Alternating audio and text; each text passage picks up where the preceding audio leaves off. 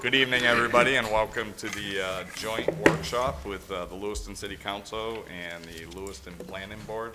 The first item on the agenda for this is the presentation of the 2021 Lewiston Capital Improvement. Welcome, everybody, and welcome staff that's here, and of course our Sun and Journal watchdog. I like that. Is that on the agenda? Okay. All right, so first item on the agenda is the Pledge of Allegiance. I pledge allegiance to the flag of the United States of America and to the republic for which it stands, one nation, under God, indivisible, with liberty and justice for all. Thank you.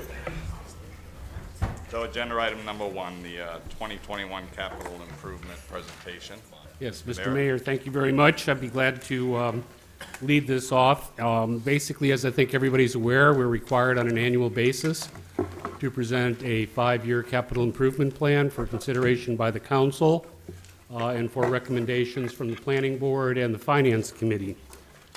This is really designed to kind of lead into the overall city budget process so that you have capital information in front of you as you get into that process, and so that that can be worked through at the same time we're looking at the operating budget.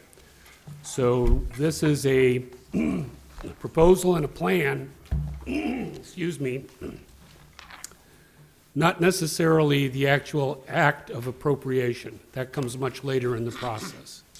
So when you see numbers tonight for anticipated capital needs in the current first year, those will be worked through the budget process, and I guarantee you that will look different at the end of the process than it does today at the beginning of the process. So with that starting, I think Heather's going to push the buttons for me. There we go. 5-year plan calls for a total of $155 million in projects, of which $138 million would come from city resources. Those seem like pretty staggering numbers, but I'll point out that those are actually down somewhat from last year, where we started with $167 million in projects and $140 million in city resources. This chart kind of breaks it down by area. So you can see that the top one is city bond issue, where we're looking, at least for the first year, the proposal is $9.7 million. City operating budget is a small contribution. The school bond issue would be for $1.1 million. Water bonds for $2.1, water operating for $525, and so on down the line. And we'll get into each of those in a little bit more detail. That would be for the first year of the plan. The second column shows the total over the 5-year period. And again, these numbers are a little bit lower than the numbers we started with last year. This chart shows proposed bond issues, and I'll point out a couple of big numbers that jump off that screen right away. If you look at fiscal 2022, you see $29.5 million in proposed bonds for the city.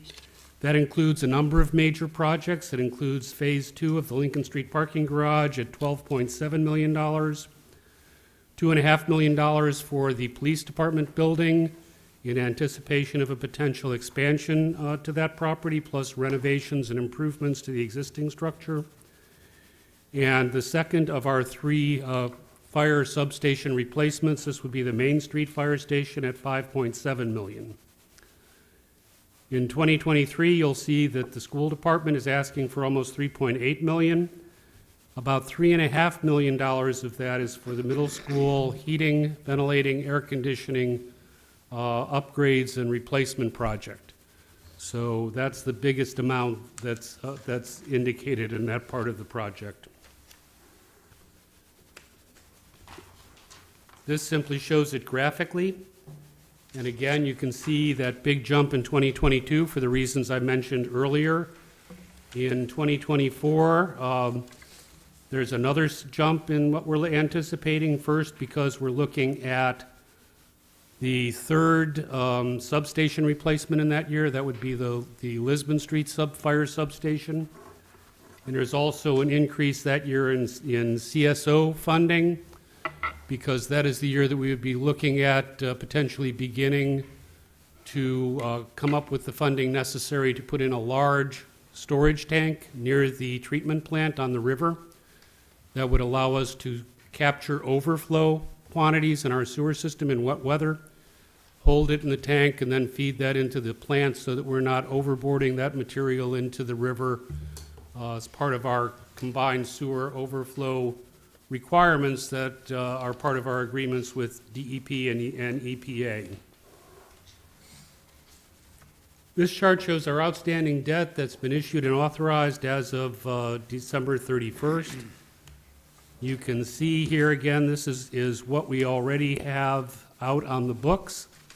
Note that the school amount of $73 million, which is the largest single category, that 53 million of that is guaranteed in effect by the state of Maine. That's for school expansions that have been done or new schools that have been constructed. So for example, the Martell School prop replacement project that we just recently did is in there, as well as several other school projects.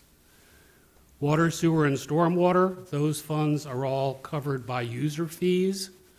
So users of the system, people pay their water bills or their sewer bills or their stormwater bills, also cover the debt service associated with that. And the TIF special revenue funds, those are covered by TIF revenues, usually tied, in fact, always tied to some form of a development project. The largest of those is the Walmart TIF. A good chunk of that goes also towards supporting our economic development office. Authorized and unissued, you can see there's a significant amount of money there that we have not yet issued. The way we handle our bonds, they're authorized at a certain point, but we may not issue that debt for some period of time. We issue it as needed. So when a project actually gets to the point that we know it's going to be constructed within a relatively short period of time, that's when we'll actually go get the bonds. That way we're not borrowing in advance of need. That keeps us straight with the IRS. The IRS does not appreciate people borrowing money in advance and sitting on it. They want you to spend it within a couple of year periods. So we try to time our issuance to our actual spending requirements. Debt service as a percentage of the city budget. A few years ago, this number on the city side was in the low 20s, was in the 22-23% range. So we've managed to bring that down over time. The school percentage is 9.5%, so on a mixed total basis, about 12.5% of our operating budget, school and city, goes to debt service. That's not an unreasonable amount. It's manageable.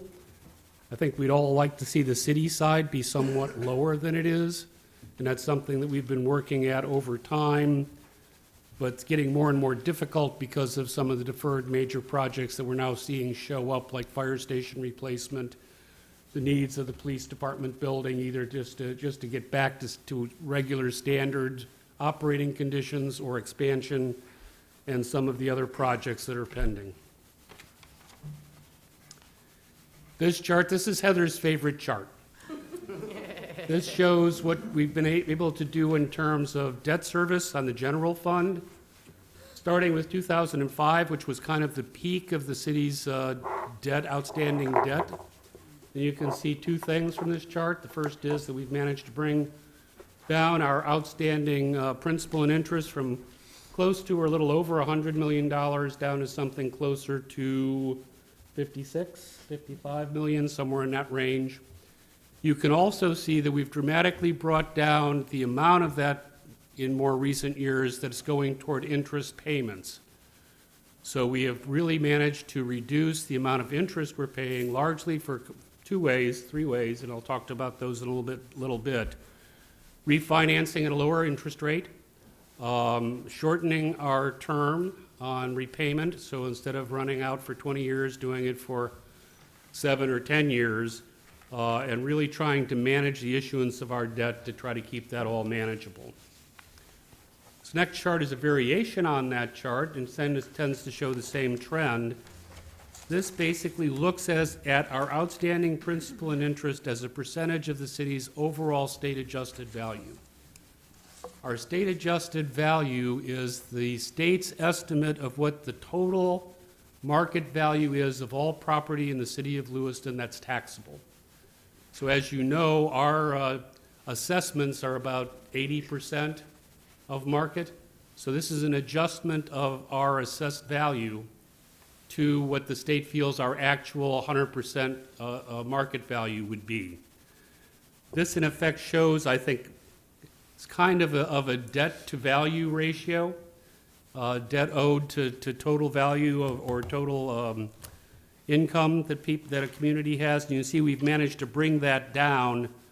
We hit a low point of 1.9%, and it's gone up a little bit over the last few years, as you saw in the other chart.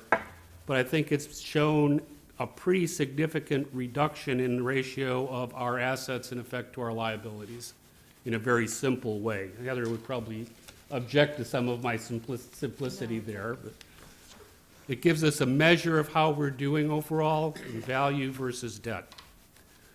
As I started to mention earlier, debt management, we've done a number of things. A number of years ago, back in the days when Mayor Kayer was the council president, we lowered what then was a 97% debt authorization limit to 80%. What that means simply is on an annual basis, we look at the amount of principal that we've repaid, do that over the last 3 years and average that amount, and then we take 80% of that, and that's the debt limit that we're looking at for how much to authorize in the subsequent year. That debt limit can be waived, but it takes a supermajority vote of the city council. We've also refinanced debt when possible. I think we did one refinancing last year, but I think we've about run out the string on that. Most of our debt has been refinanced that's outstanding. Most of it's been refinanced at a relatively low interest rate. It's always possible that the interest rates can go even lower. It's kind of the way the economy's been working in recent years is kind of mysterious to a lot of us. So we'll just have to keep our eye on it, but it's unlikely we'll have much opportunity to do refinancing in the future. We have wanted very much to move recurring expenditures into the operating budget. There are certain things that we do every year that recur. For example, regular street paving, overlays of streets, vehicle replacement, things like that happens every single year. Those items would preferably be funded through an annual appropriation from the operating budget as opposed to borrowing the money. If you borrow $2 million a year to pave streets, you end up after a 10-year period, if you're on a 10-year repayment cycle, paying, it ends up costing you something like $2.2 million a year to do $2 million worth of work. So we'd like to get that into the operating budget. It's been impossible. Number one, during the period we're coming out of the recession, we simply couldn't come up with much, almost no capital in our operating budget. That was compounded by reductions in state revenue support for the city, particularly revenue sharing. And since then, we've been struggling, as you all know, trying to maintain a reasonable tax rate. Our tax rate is on the high side, and so it's always a battle and a balance between what we want to put on the individual taxpayers in a given year and what we want to do in terms of capital borrowing to spread that out over time. And then finally, use of unallocated fund balance. That has been very successful. We've done a lot of that to meet our capital needs, and we'll get into that in a lot of detail February 2nd or whatever it is when we have the audit. And we find out what our undesignated fund balance is.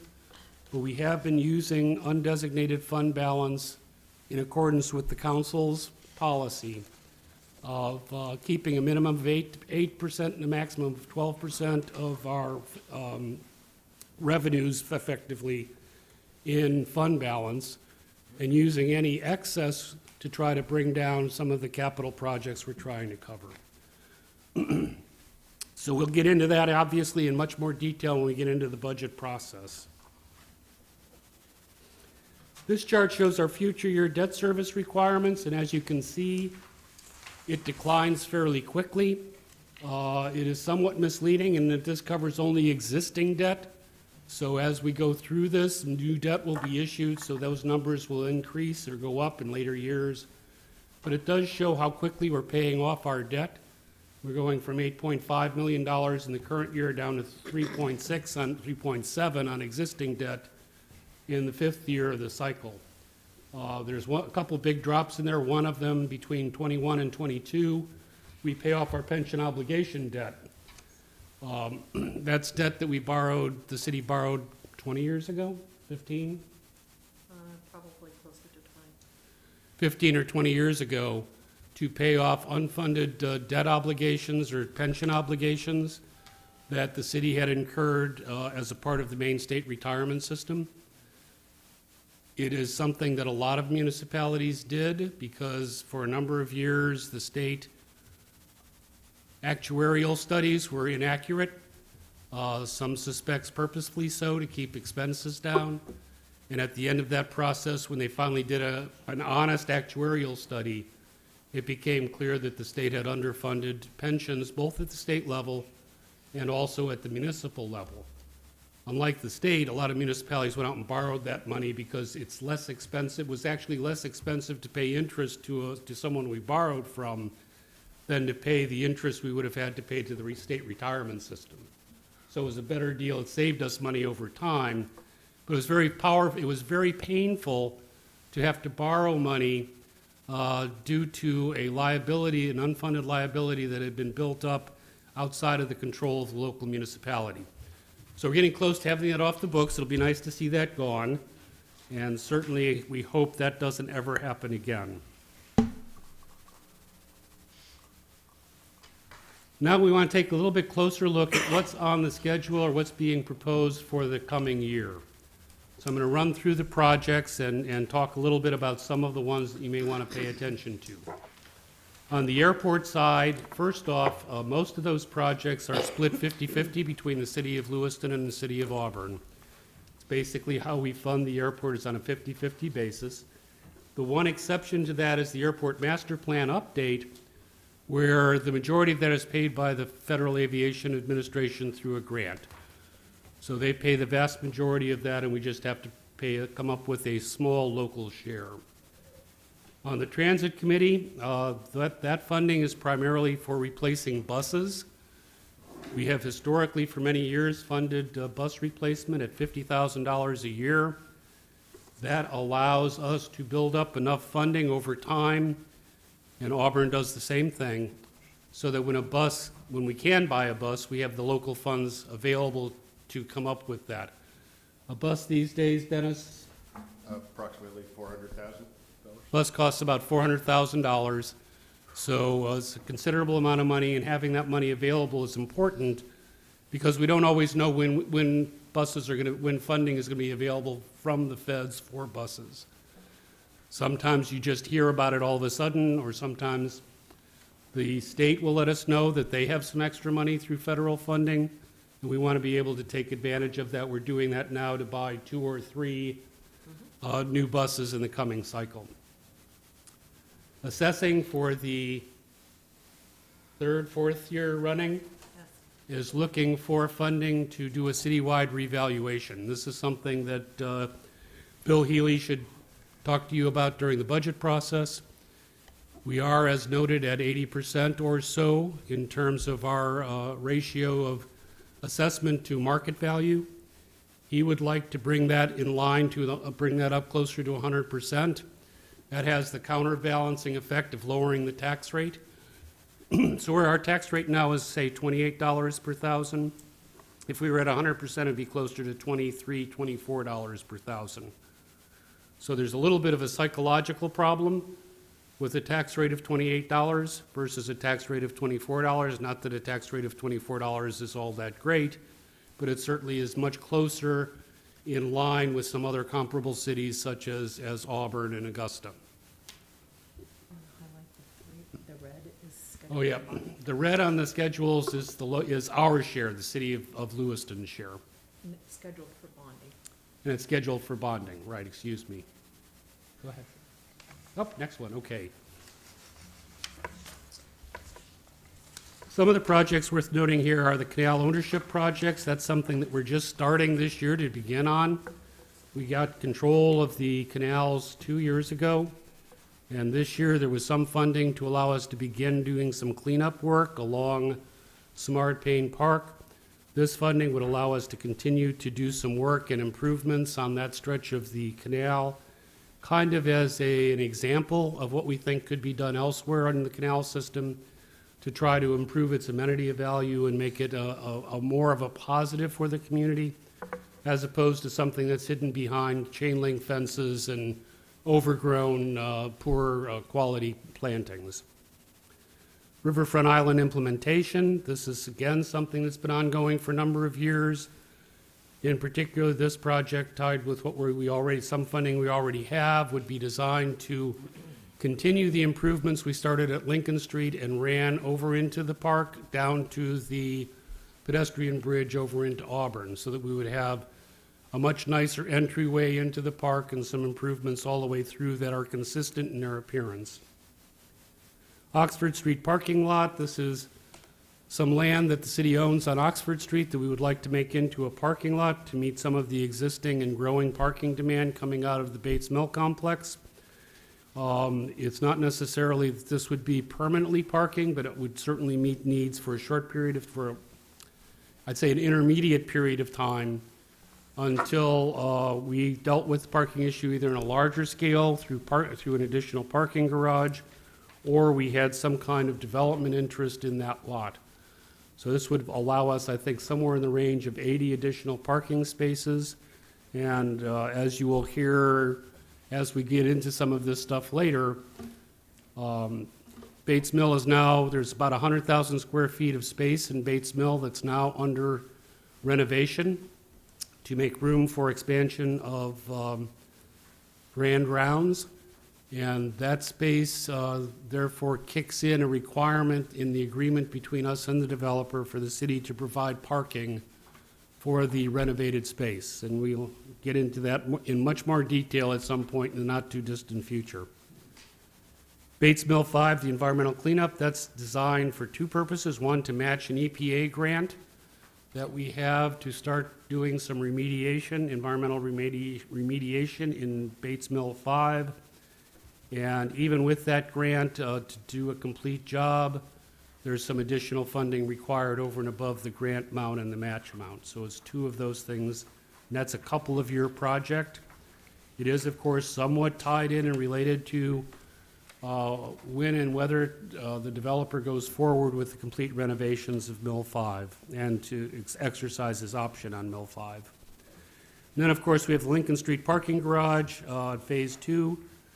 The amount scheduled for this year is basically the engineering design fee so that we can start getting to the point where we could actually construct the garage. As a footnote, that garage is going to cost more than the amount the city council is allowed to authorize in bonding without going to referendum. So unless pricing changes or the project changes or some other agreements with the developer changes, for that project to go forward as potential, we will have to have a referendum. And again, as noted, we'll be back to that parking issue going forward because there is some interesting complications in our agreement with the developer for the Bates Mill complex that everybody needs to be aware of. There is some severe penalties that the city faces if we don't meet our obligations to the developer. The MIS department is one of the things we started working on a few years ago was putting together a technology plan going forward to get a little bit better handle on where we were in terms of both software and hardware in the city and communication systems. Our folks in MIS have done that, and they have a multi-year project to try to address some of this stuff. The big item in next year is a $250,000 replacement of our property tax system, which is very old and antiquated, and clearly is an important key system given that that's where our majority of our revenue comes from. So replacing that system has about a $250,000 cost. One of the other projects, and this is a multi-year project that you'll see as you look at the detail, is replacing or installing dark fiber or fiber that would eventually be interconnecting all of our facilities. That's designed to do a couple things, one of which is to replace what is becoming very expensive and old fiber that's leased, that the city leases from a private company. We used to have a great deal on that fiber because it was part of a deal with what's now First Light. That was then Oxford. They were in the cable television business for a while. And as a cable operator, they had to have a franchise agreement with us. As part of that franchise agreement, and as part of the agreement that they reached with us to end that franchise agreement when they got out of the business, they were required to provide us with very inexpensive fiber connections to various buildings and facilities for our networking purposes. That agreement is now timed out, and so we're also seeing the cost go up dramatically for the fiber installations that we do have, so we want to get away from that into something that is owned and controlled directly by the city. The police department I've mentioned a couple of times. We do have funding this year to do an initial assessment of the building, to take a look at its internal systems. That building is now reaching the point where a lot of those systems are going to require replacements and upgrades because they no longer meet standards. There's also space issues associated with the police department at the current time that we want to take a look at. So the money here will either go toward dealing with some of those existing structural and core system issues at the department, or at least looking toward beginning an expansion if that's the direction we eventually end up going. That clearly is going to depend on what comes out of the study that will be done this year. So we'll see how that progresses as we get that information back. Fire department wants to refurbish ladder 1. Ladder 1 is our large ladder truck. It is getting on toward 12 or 13 years old. One of the things that we have found is if you put in a significant amount of money to rehab these units, you can add to their effective life, maybe as much as by 5 years. Replacing that ladder truck will be in excess of $1 million. So the longer we can put off having to do that while we retain a piece of equipment that's fully functional, the better. As you know, we just bought a Quint, which has a ladder on it. That cost us almost $1 million, and the ladder replacement will cost us over $1 million. And if you know anything about fire equipment, which I know some of you sitting up there do, the escalation factor on fire equipment is far in excess of the rate of inflation in the economy as a whole. They're very custom designed, they're very labor-intensive units, so they are very expensive. Then the Main Street Fire Station replacement project, that funding would be for land acquisition to replace the Main Street station. Public Works is looking for us a few things on buildings. One of the projects that we've been looking at is security upgrades for city facilities. All of our buildings pretty much operate on a key system. For years, that key system was a proprietary system that you could not necessarily duplicate the keys. That has expired, so now people can duplicate the keys, and next thing we know, everybody in the world could have a key to get into the building. I will also tell you that we probably haven't been very good at tracking and monitoring and controlling the key entries into this building. We would like to switch over to an electronic system that would allow us to have better security on the buildings, better control over who has access to the buildings, and records as to who goes in and out of the buildings when. So the first phase of that project is the entrance security upgrades, which would allow us to get the core system that would allow this to happen and begin working in phasing it in building by building. The Canal Street parking garage, that's a continuation of some renovations there. That is one of our older parking garages. It has a lot of deferred maintenance issues associated with it, so we need to continue to try to maintain that so that we don't run into even worse problems in the future. On the highway side, we started this year doing some work on the Birch Street, Karen, and Jefferson Street sidewalks. Those are sidewalks up around Longley School and the Colisee. This is a 3-year project to try to improve all of the sidewalks up there. As you will see later on here when we talk about sidewalk maintenance and rehabilitation, the cost of doing sidewalk work is roughly $110 per linear foot, which is a stunning amount of money when you think about it. And the problem with sidewalks is they are very labor intensive. You can't get those big paving machines on a sidewalk, so they are very costly in comparison, say, with the standard street paving project. So anyway, that's part of the project, is to try to do those improvements up in that area for a couple of reasons. One is access to the high school, and a second is to provide better access as well as to the Jude Marcotte Park playground area. So that's 2 separate projects, one for those particular areas and streets and one general for sidewalk rehabilitation. And again, there's a lot of these projects, there is a detailed breakdown in the book that shows you which projects, which sidewalks we're looking at in which year.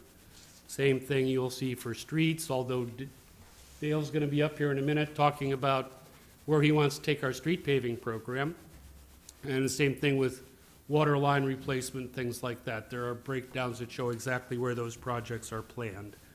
Not to say they may not change from time to time. Street crosswalk implementation. The city had a major arterial pedestrian crosswalk study done by a consulting firm about a year ago. That was completed. That produced a plan showing us that we needed to spend somewhere around $1.1 million on our arterial streets improving existing crosswalks. Some of that's fairly simple, putting in correct signage, but some of it gets more expensive if you look at the rapid blinking warning signs and things like that that we started to go to. So this $75,000 would just be enough to get started on that project, and it's something we'd like to continue over time. Some of that work will be done as part of other projects, particularly when we have a federal or state project. On an arterial, we can work in a lot of these crosswalk improvements there, so we do not necessarily have to pay for all of it ourselves, but some of it we will have to come up with in terms of funding because it exceeds what the state or the feds are willing to pay for, or because those projects are so far off in the future. Street maintenance program, $3.8 million. That is the largest single item on the general fund side of the budget. That is significantly more than what we have been paying. This year, the last time we have a periodic street condition study done by a consulting firm that then recommends how much money we should spend to maintain the existing level of quality of our streets. For the last 3 years, that amount has been in roughly $2.8 million. It's now estimated at $3.8 million, largely because we are now anticipating a 30% cost increase in paving contracts. You may have heard today that the state issued its 3-year paving plan and is running into basically the same problem, where they're going to be spending considerably more money and doing considerably less work because the costs of those projects have gone up so dramatically because contractors are having a hard time finding people to do the work. So that's what we're anticipating. We got away easy this last year because when we bid our paving this last year, it went out right after the state had canceled a major contract in the Portland area. And the contractor who was going to do that project all of a sudden had this hole in his schedule and basically bid very similar to what we had the year before.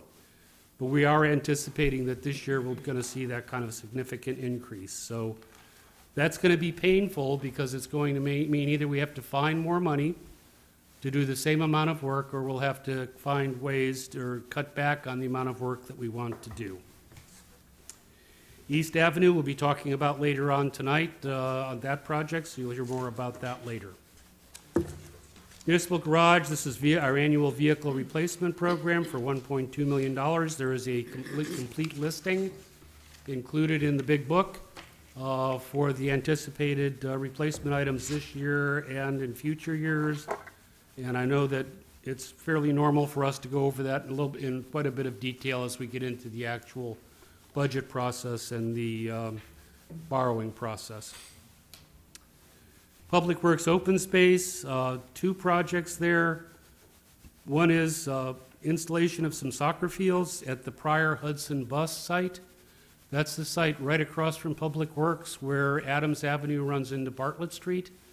You may have noticed that it's now a big field with a big pile of material on it. The plan is for that to become several soccer fields with some associated parking. That is one of a number of projects associated with the Land and Water Conservation Fund, which is a federal program which funds open space.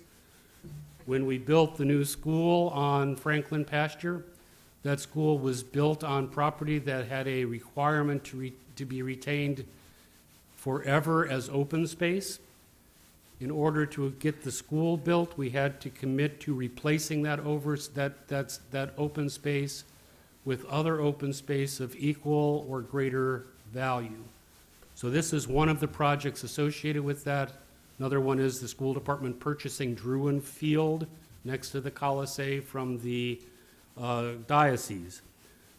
There are other projects that are coming up that fall into the same category too, but they're not going to be in the next year. They will be in future years going forward.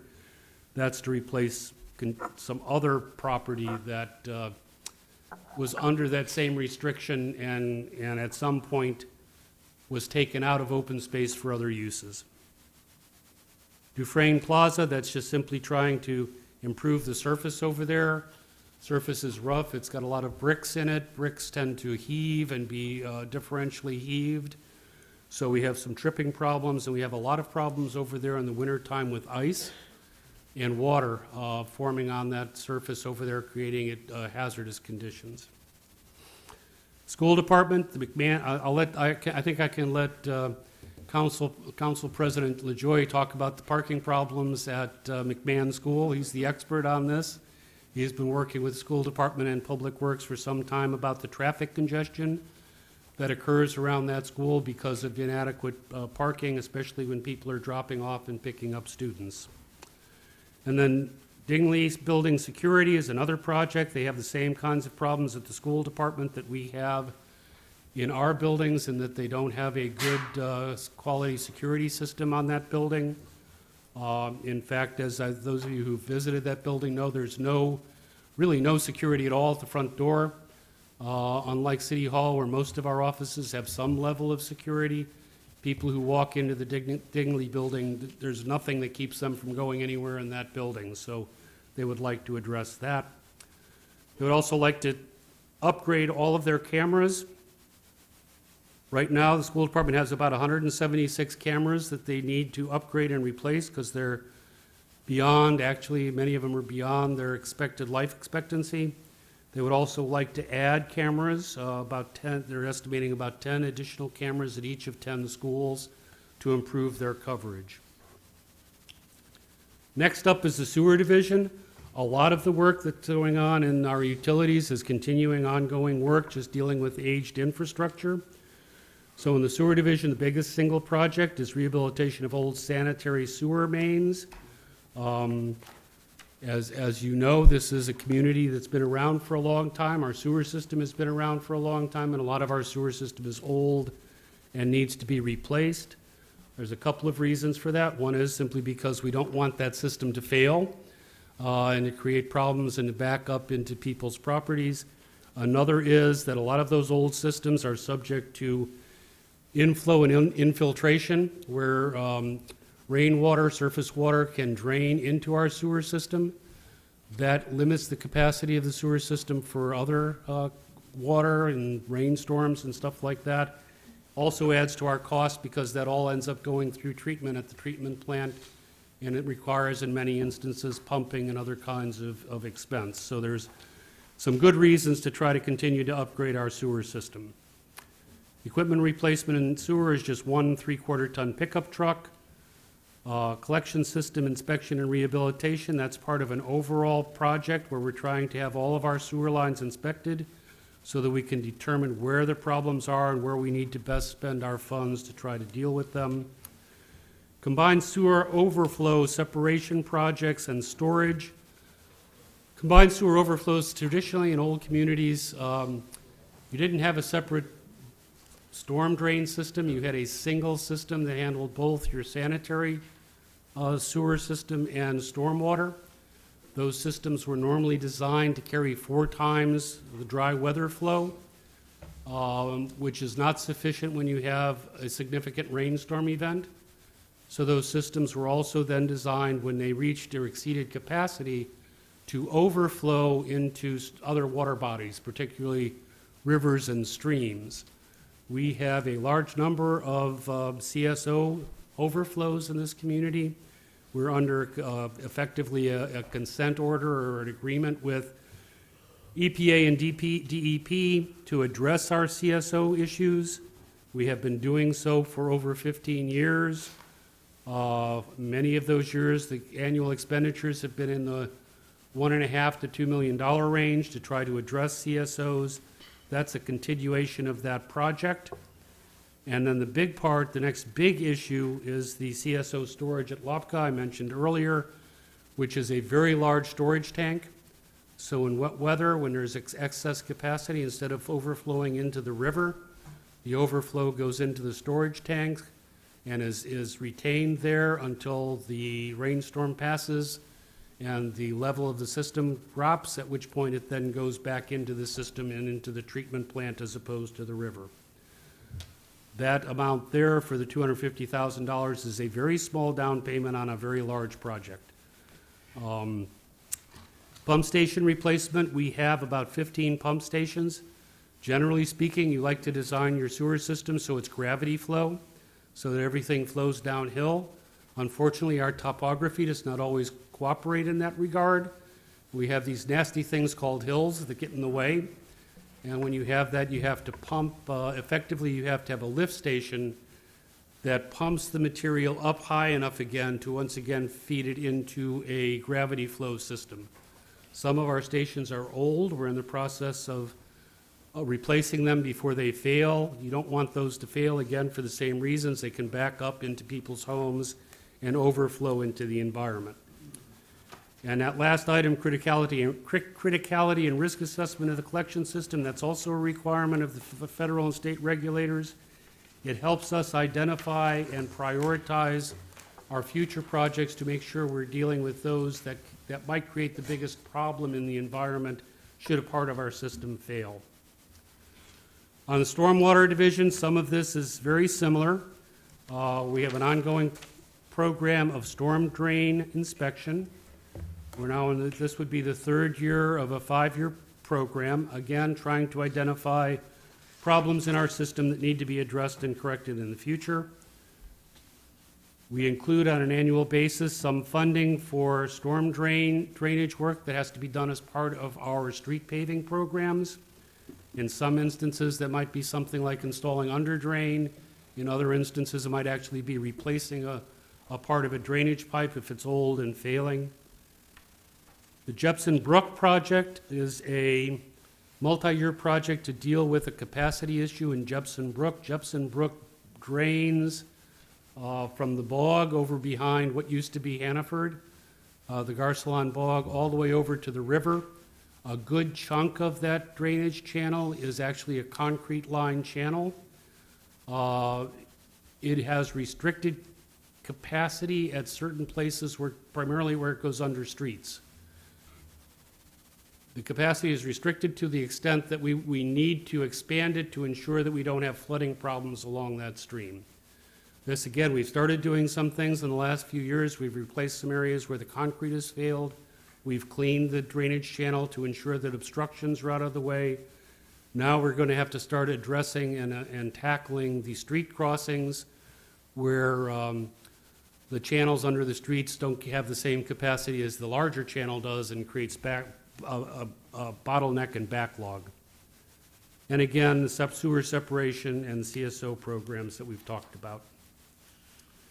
On the water side, we're going to continue to upgrade our SCADA system. I actually looked this up today because I've talked about a SCADA system for many years, and I said, well, what does that all mean anyway? A SCADA system is a supervisory control and data acquisition system. So now that's clear as mud, right? Basically, it's a system that allows us to monitor and control our water system at a central location. So for example, we have a number of water storage tanks in the system, and it can tell us at one location how much water is in those tanks. It can allow us to remotely fill them, to actually monitor the pumping that's coming in from the pump stations, and keep a good handle on where our system stands today. And again, it can be used in a number of other ways, but that's the basic idea. So continuing to work and upgrade that system. This project in particular has to do with our storage tanks up at Weber Avenue and out on Ferry Road.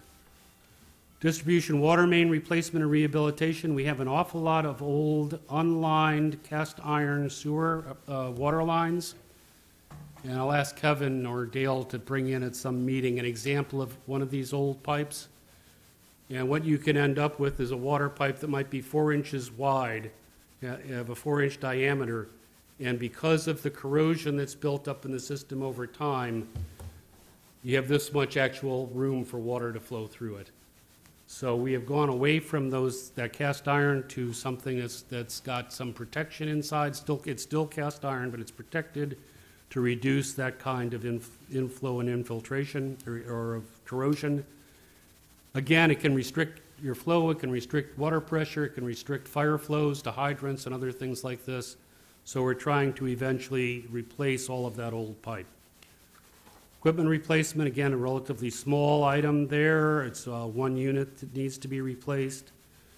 Lake Auburn watershed, on an annual basis, we appropriate money to the Watershed Protection Commission's sinking fund. Those are funds that the commission can use for a variety of purposes, one of which they have used it for most often is land acquisition immediately surrounding the lake for purposes of controlling inflow into the water body and trying to ensure that we retain our filtration waiver for Lake Auburn water. And then the meter program, there are two things going on there. We are gradually switching over to radio-based water meters, which can be remotely read. So that's one part of that program. And under PUC rules, we're pretty much required to replace all water meters in a 10-year cycle. So there's also a continuing recycle here of replacing meters that goes on every year. Now the fund number, the debt authorization limit for next year. This is kind of where we go da-da-da-da and pull back the curtain.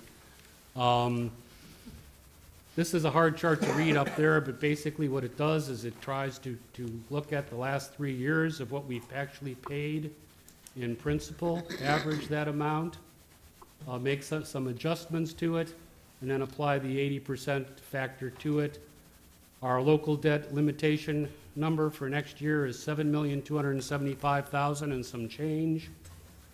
The requests are at $10.9 million, so we're $3.6 million over the limit. I will note that, as I mentioned earlier, almost universally the number requested will come down. In some years, that reduction has been in the 20 to 40% range.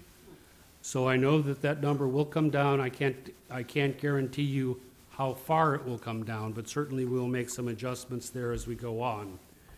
The debt limit is a very problematic number when we have large projects. If you have a $7.3 million debt limit and you have a $5.7 million fire station project, there's not much room left for almost anything else. And even this year where we don't have a fire station project, if you look at that limit and you apply $3 million in paving and $1.2 million in vehicle replacement, that leaves $3 million for all other needs. So it's getting very difficult to operate within that debt limit if there's a large project that's in a year. And there are more large projects coming up now because for so long we didn't do any. You know, the fire stations that we're replacing now could easily have been replaced 10, 15, 20 years ago, given their age and condition. Unfortunately, they weren't for whatever reasons. Certainly during the recession, it was not possible. So now a lot of that is catching up with us. There again, that just shows you the summary numbers that were $3.6 million over the limit as proposed. Again, with an anticipation that that will come down. And then in conclusion, where this goes from here, on February 4th, City Council will have a first public hearing on the capital improvement plan to get feedback from the public. On February 12th, we'll be looking for the Finance Committee and the Planning Board to make a recommendation. Heather and I will be coming to what we anticipate will be a joint meeting of the Finance Committee and the Planning Board on the 27th to go over this and answer any questions that folks may have. We would ask that if you have questions going through the book or on anything that came up tonight, send an email to Heather or I or Dave Hediger if you're on the planning board, so that we can be prepared to try to answer that question at that meeting. I know you folks are under the gun here to come up with a pretty quick recommendation for the city council, and there's an awful lot of material here, so if you have questions, let us know. We'll be glad to answer. Those recommendations go to the council, then the council is scheduled to adopt the LCIP on the 18th of February. The charter requires that it be done by March 1st. There's a little bit of flexibility there. I will point out, because this comes up often, it's been my experience that the council does take into account very carefully the recommendations of the Finance Committee and the Planning Board as they finalize this project. That often happens later in the process than the actual adoption of the plan. So they may adopt a plan and not take everything you said into account, but when they actually get down to determining what gets funded and what doesn't, that's often where we see the council looking very carefully at the recommendations from the two boards and making some, or in some instances, pretty much all of the adjustments that are recommended. Although it's obviously up to final choice of the council. So that's the overall plan. I've probably talked longer than I should have. But I'll be glad to answer any questions you may have tonight, or certainly at any point throughout this process. All right, thank you, Administrator Barrett. Any questions, comments? Councilor Ray? Thank you. So just a couple things from the earliest slides on here. On page 2, I guess it's slide 4. Are we to understand that the school has not submitted proposed bond issues for 2024 and 2025? That's correct, and I suspect that's largely because of the new school superintendent wanting to spend some more time and get a better handle on what the needs are going forward. I know that he's in the process of evaluating a lot of what's been going on in the school department, so I suspect he'll be making some adjustments later in future years. They're also planning a facility study, so that will dictate in those out years what kind of projects and funding they'll all need. Okay. Yes. Okay, on slide 6, are we to understand that there's debt service only on the city pension and school portions of the outstanding debt? I think, what? The pension obligation debt? Yeah, That's city only. so our service on these is being paid, We have outstanding about $1.3 million in pension obligation debt. that's what it says here, Yeah, yeah? between the 2 fiscal years, I think it's closer to 2.6-ish. Yeah, so we still owe about 2.6, Okay. and we're paying it off over this year, over the next 2 years. Okay. And The then- schools are different because for so many years, that was all paid for by the state. So the state's carrying that, on that obligation, not the municipality. Okay, and then last one, on slide 8, fiscal year 2005 and 2015 have asterisks on them, and I don't know, there's no note, so I don't know if there's something I think unique that was we should because know. of the state funding. Slide 6. 8, We use the asterisk on 2005 because that's what we considered to be our peak debt year. And 2015, I believe, was the middle school expansion. So that's the first, let me check here. Or was that the year we paid off the Coliseo debt? Yes, it's one of those two, so I can verify that. Thank you. That's, thanks. Yeah. Ms. Cox? I'm carefully holding all of my questions to the appropriate parts in the process. But I think that one question about the process that I'd like to ask is, I appreciate that the city council will take our recommendation to heart and that it might be more through the budgeting process than just the adoption for the deadline. Does that mean we have a chance to alter or create more detail for our recommendations after March 1st? Or is it heard after March 1st, but we better nail it before March 1st? Well, you're required by the charter to make the recommendation by effectively the middle of February. So you have to make a recommendation then, but there's certainly nothing that says you couldn't add to that or adjust that later in the process, at least up until the point, obviously, where the council makes its final funding decisions as a part of the budget process. Does the council have a preference on how that happens, given the timeline? You know, it's a long process through the budget, so I think the earlier, the better, if that answers, you know, if that helps. But that's just my position on that. But there is a charter requirement that you make a recommendation by the middle, effectively the middle of February.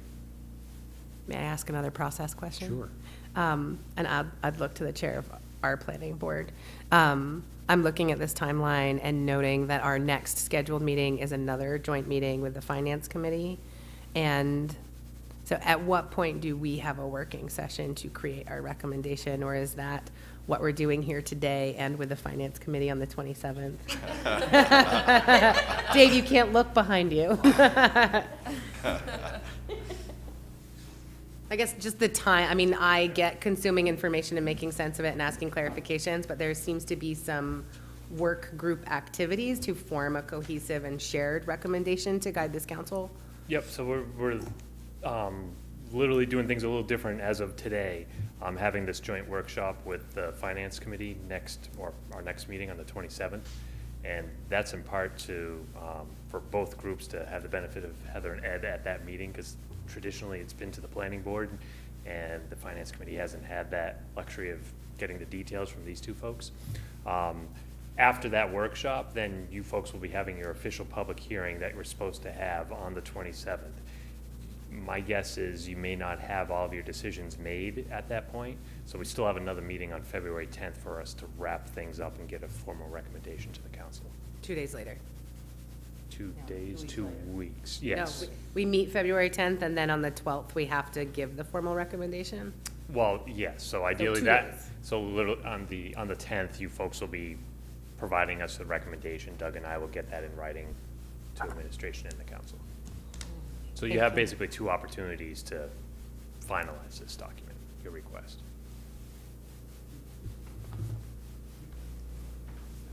So bring dinner that night. Yeah, those sound like some marathon sessions. Join us.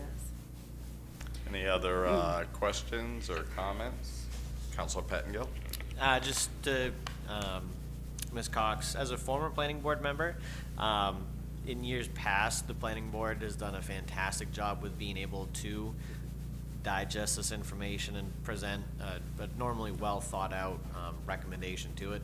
It seems like a lot in there, and I have full confidence with the members on here, some of whom I'd served with back on the planning board, to continue to do that job. I think you guys do a fantastic job at getting that recommendation to us, and it's a lot in there, but you'll do a good job.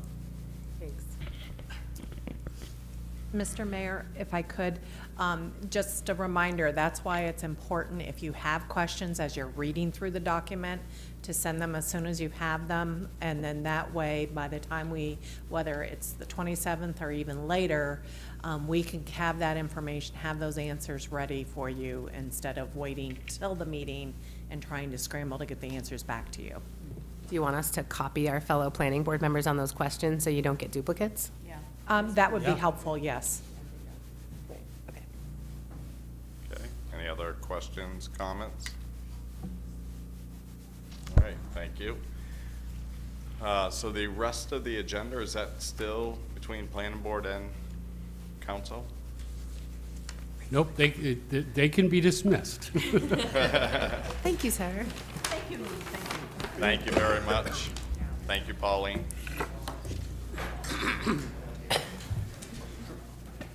We didn't even spill water on the server. No, we didn't. Yeah, I'm not there yet. I think council's a bit different. I might get a dinner with people I care about. That's cool. Yeah, I've been eating cold eggs late night. I'm sorry. Does anybody need a 5 minutes or anything? Councilors, anyone need 5 minutes or anything? You want us to do your, Thank you. If you wouldn't mind, please. The one place always go back.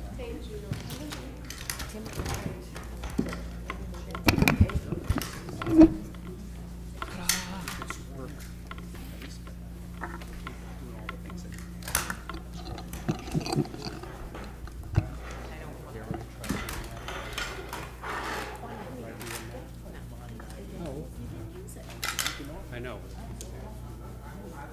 Now I could, while he's talking, I can. No fun at all.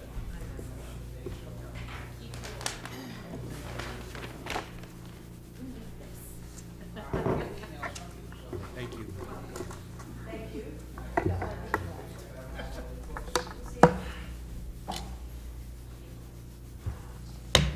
Okay, let's bring it back to order. We're gonna move to agenda item number 2, overview of the city paving program. Take it away. Thank you, Mr. Mayor. Thank you. Tonight I would, I'd like to go through a little bit. Pavement's gonna be something we'll, over the next year or so, I suspect I'll take a ride with most of you out to see a constituent and we'll wanna talk about. It's just one of those things like snow plowing that comes up a lot. It's near and dear to a lot of people's hearts.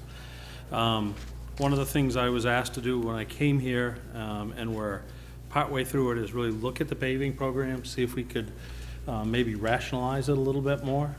So tonight I'm going to talk a little bit about the paving program and pavements in the city, give a little bit of background, talk a little bit about our network and what it's like today, what our responsibilities are, talk about kind of our past and current pavement approach, and then maybe talk about a little more simplified pavement approach. We're going to end up, you saw in the last presentation, kind of the investment in paving that's proposed. I'm going to talk a little bit around a proposal that came from a consultant that's similar to what Ed described before, but then I'm going to come around to a rational approach. I'm going to come back to something very similar to that number, but maybe with a better outcome. So that's what we're going to run through today.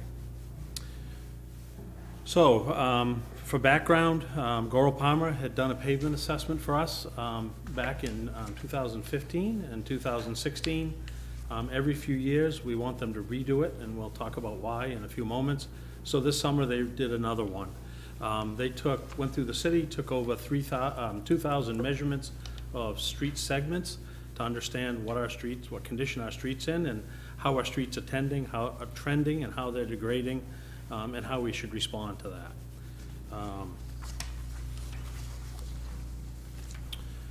The city is made up of a couple different street networks, and we're going to go to a map in just a moment, but I'll start by talking about them a little bit. There's 189 miles of public road in the city if you exclude the turnpike and state bridges. So remember, 189 miles we have some responsibility for. Of that 189 miles, 133 of those miles are solely the responsibility of the city. Those are our local streets. 38 miles are major collectors.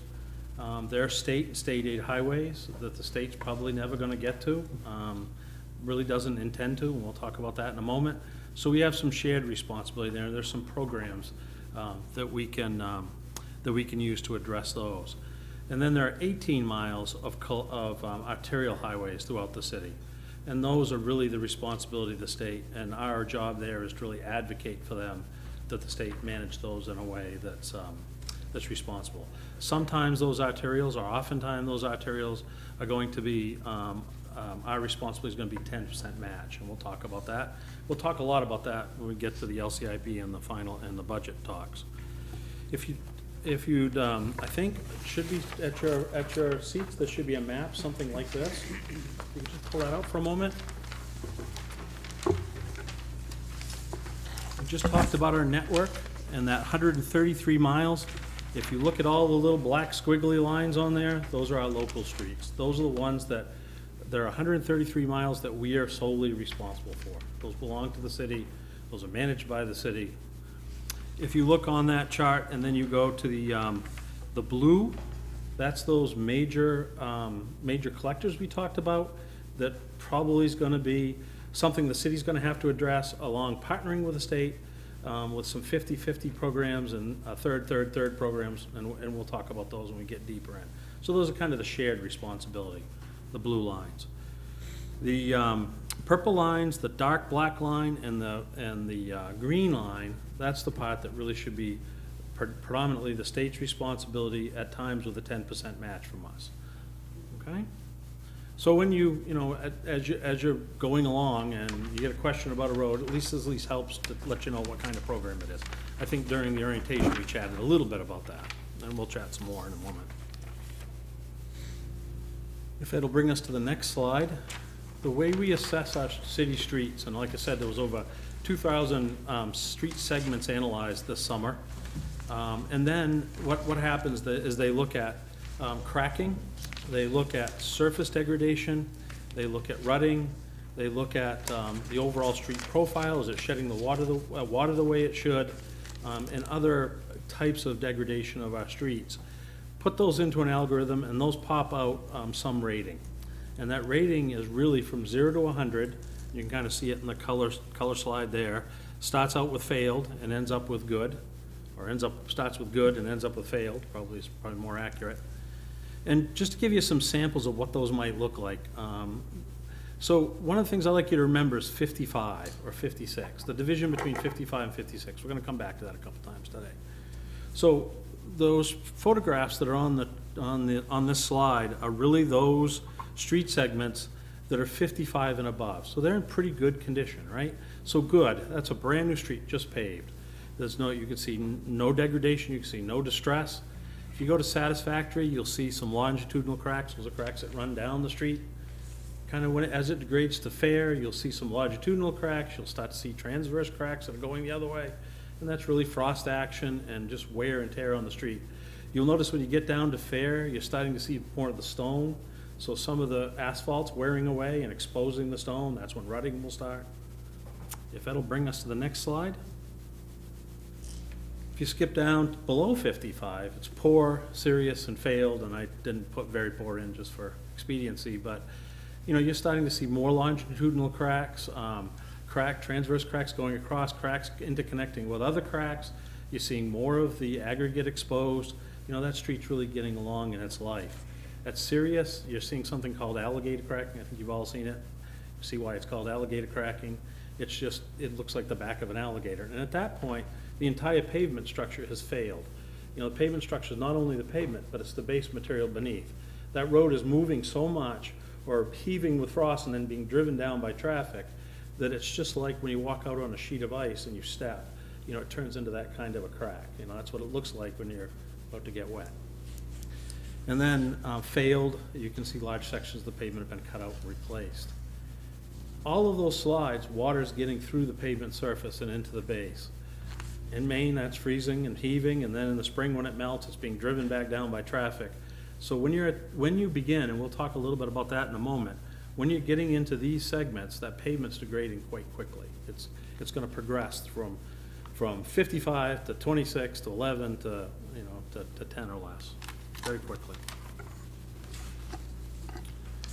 So kind of where are we today? When we measured our system back in 2015, we had an overall PCI rating of 72. We currently have a PCI reading, or a rating, at least this summer, of 74. That's good. That went up. The bad news is that's mostly state roads. That accounts for that increase. If If you look at the chart in front of you, that's the state highways. And if you look at satisfactory and good, both of those columns grew. So the state's, through our advocacy and our support, the state's doing a pretty good job on state roads. If it'll bring us to the next chart, that's the local roads. That's those black little lines.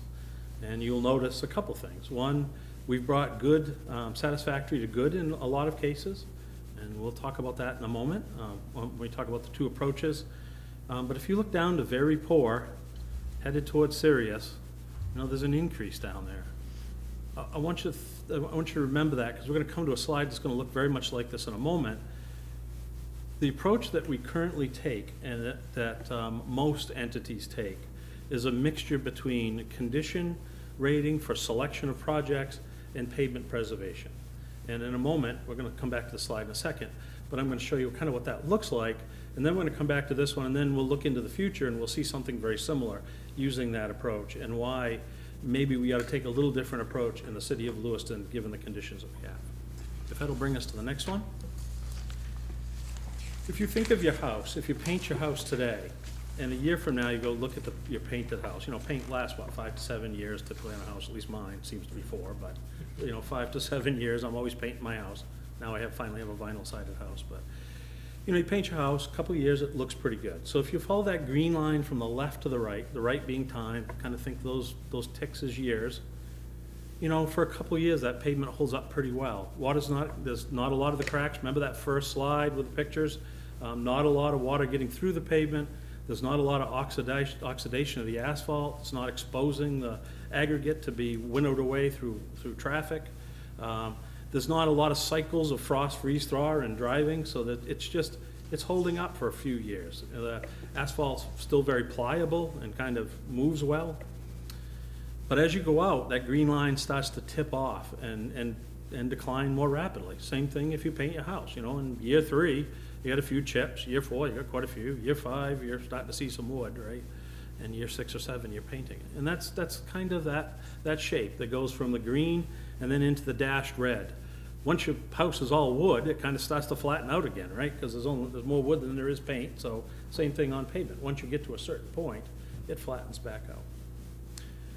So looking at that chart, there are kind of two approaches to pavement management. One is let the pavement slide all the way down through the green and then down through the red, and then fix it and bring it all the way back to the top again.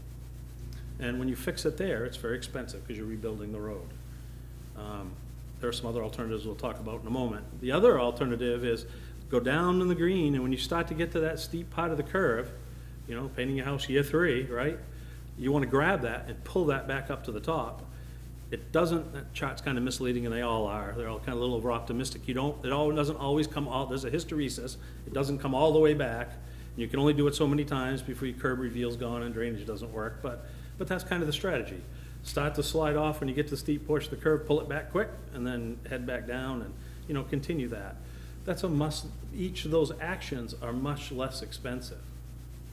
If Ed would go back one slide just for a moment. Take a look at this graph. If you kind of think about it, see the 2 circles I've drawn on here, the right-hand circle, yep, the right-hand circle. If you're taking a pavement management approach and you're doing pavement preservation, mightn't something look like that, right? You're starting to get pavements that are going from satisfactory to fair. Oh my God, I'm getting to the steep part of the curve on that road. Let's pull that road back, right? The problem with that approach is if it's underfunded, and we'll see it in a future projection in a few moments, is that when roads get to the point where they're falling down on that curve, and if you don't fund that well enough, one of the problems when you start one of these programs is a lot of pavements have gone past that. They're already past it, and they're very expensive to replace. So you can put a fair amount of investment. If you started out with a brand new city, pavement management is the way to go. If you start out with big pocketbook, pavement management and pavement preservation is the way to go.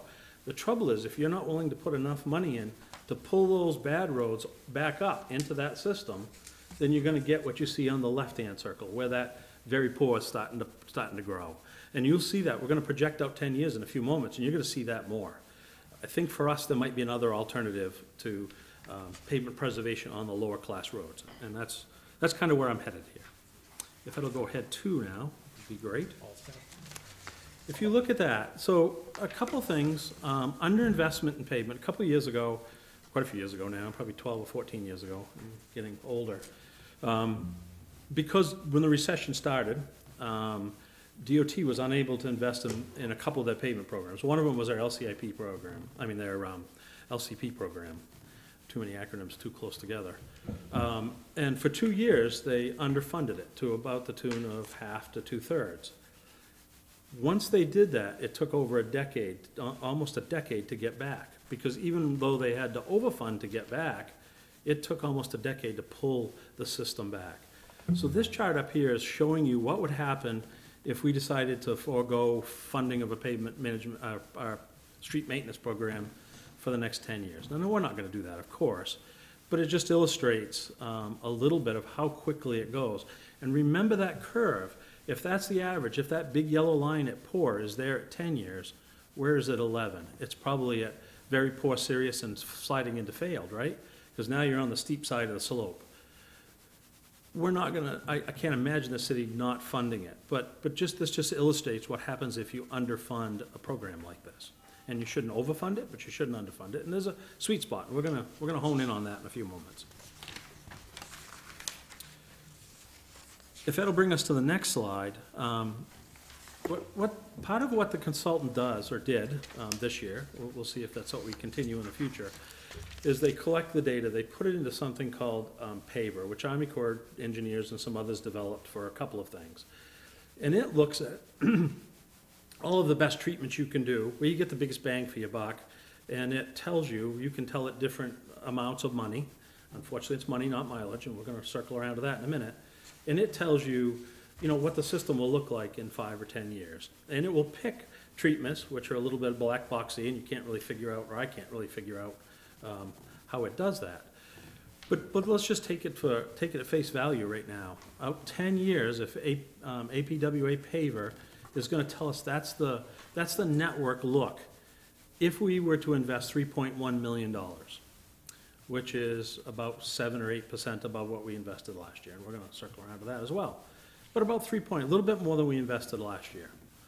What I really want you to pay attention to is kind of the right-hand side of the chart's great, right? Goods going up, we're getting the same 69, around 69 right now. Our PCI value is, for local roads, is 69.9. That keeps us in the 69s. So if that's the goal, to have the same average pavement across the city, that's great. It's doing that, it's pulling some up to good. But look at that circle on the left, that one we talked about a few moments ago. Look what it's doing. It's not investing in those roads that are on that steep curve. And a lot of your constituents are gonna see if we were to follow that to the letter, they're gonna see their pavements really decline fairly quickly.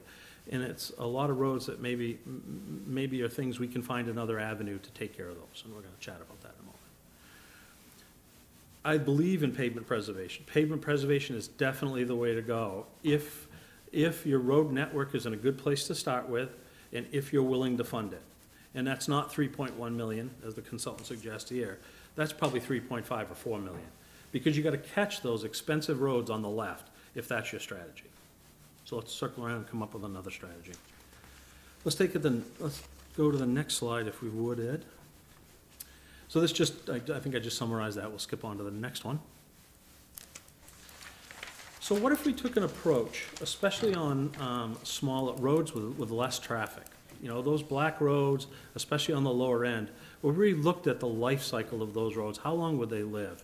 And instead of asking paver how much we spend, then figure out what to spend it on after, why don't we figure out, you put shingles on your roof, right? And they're 20-year shingles. You probably ought to be thinking about, in year 18 or 22, putting shingles on your roof again, right? Because they're gonna last about 20 years. Put tires on your car, you got 50,000-mile tires, you gotta start thinking that probably in a few years, you're gonna be putting another set of tires on. Pavement's no different, and we'll get to a graphic in a minute showing that. And this seems a little more complicated, but it's not intended to be. It's intended to simplify things a bit. So roads that are city streets, the black streets, that have less than 250 cars per day, think about those. Most traffic engineers will tell you, and most national standards, that people do about 10 trips a day out of their homes. That's probably, some of us don't. but some of us do. You know, my wife and I don't have kids anymore. We leave in the morning, we come back at night. That's 2 trips down our road. She does the same thing, so there's 4 trips. When we had kids in soccer, that's probably another 2 or 3 or 4, the school bus. So that house generates anywhere between, 5 and 10 trips a day. So let's just assume it's 10 trips. That's a road with 25 houses on it, so that's a cul-de-sac road. That's really the roads that aren't going anywhere, they're not connecting to anything, they're really delivering people from their home to some higher class road. There's 72 miles of those in the city, okay? So if we assume those, and typically they are lasting, and I'll show you that in a moment, or I think they're lasting between 20 and 30 years typically, and maybe a little shorter in some places, a little longer in others. We really maybe ought to be focusing on 3.6 miles of that class of road a year.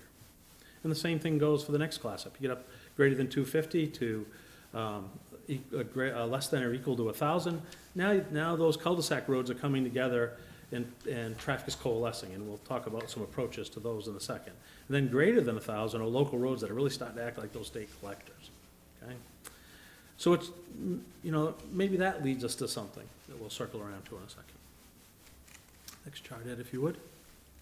Remember that degradation curve I showed you at the beginning, starts off flat and drops off quickly? This is ours right here, and we have a lot of work to do. That's a lot better than it was 5 years ago.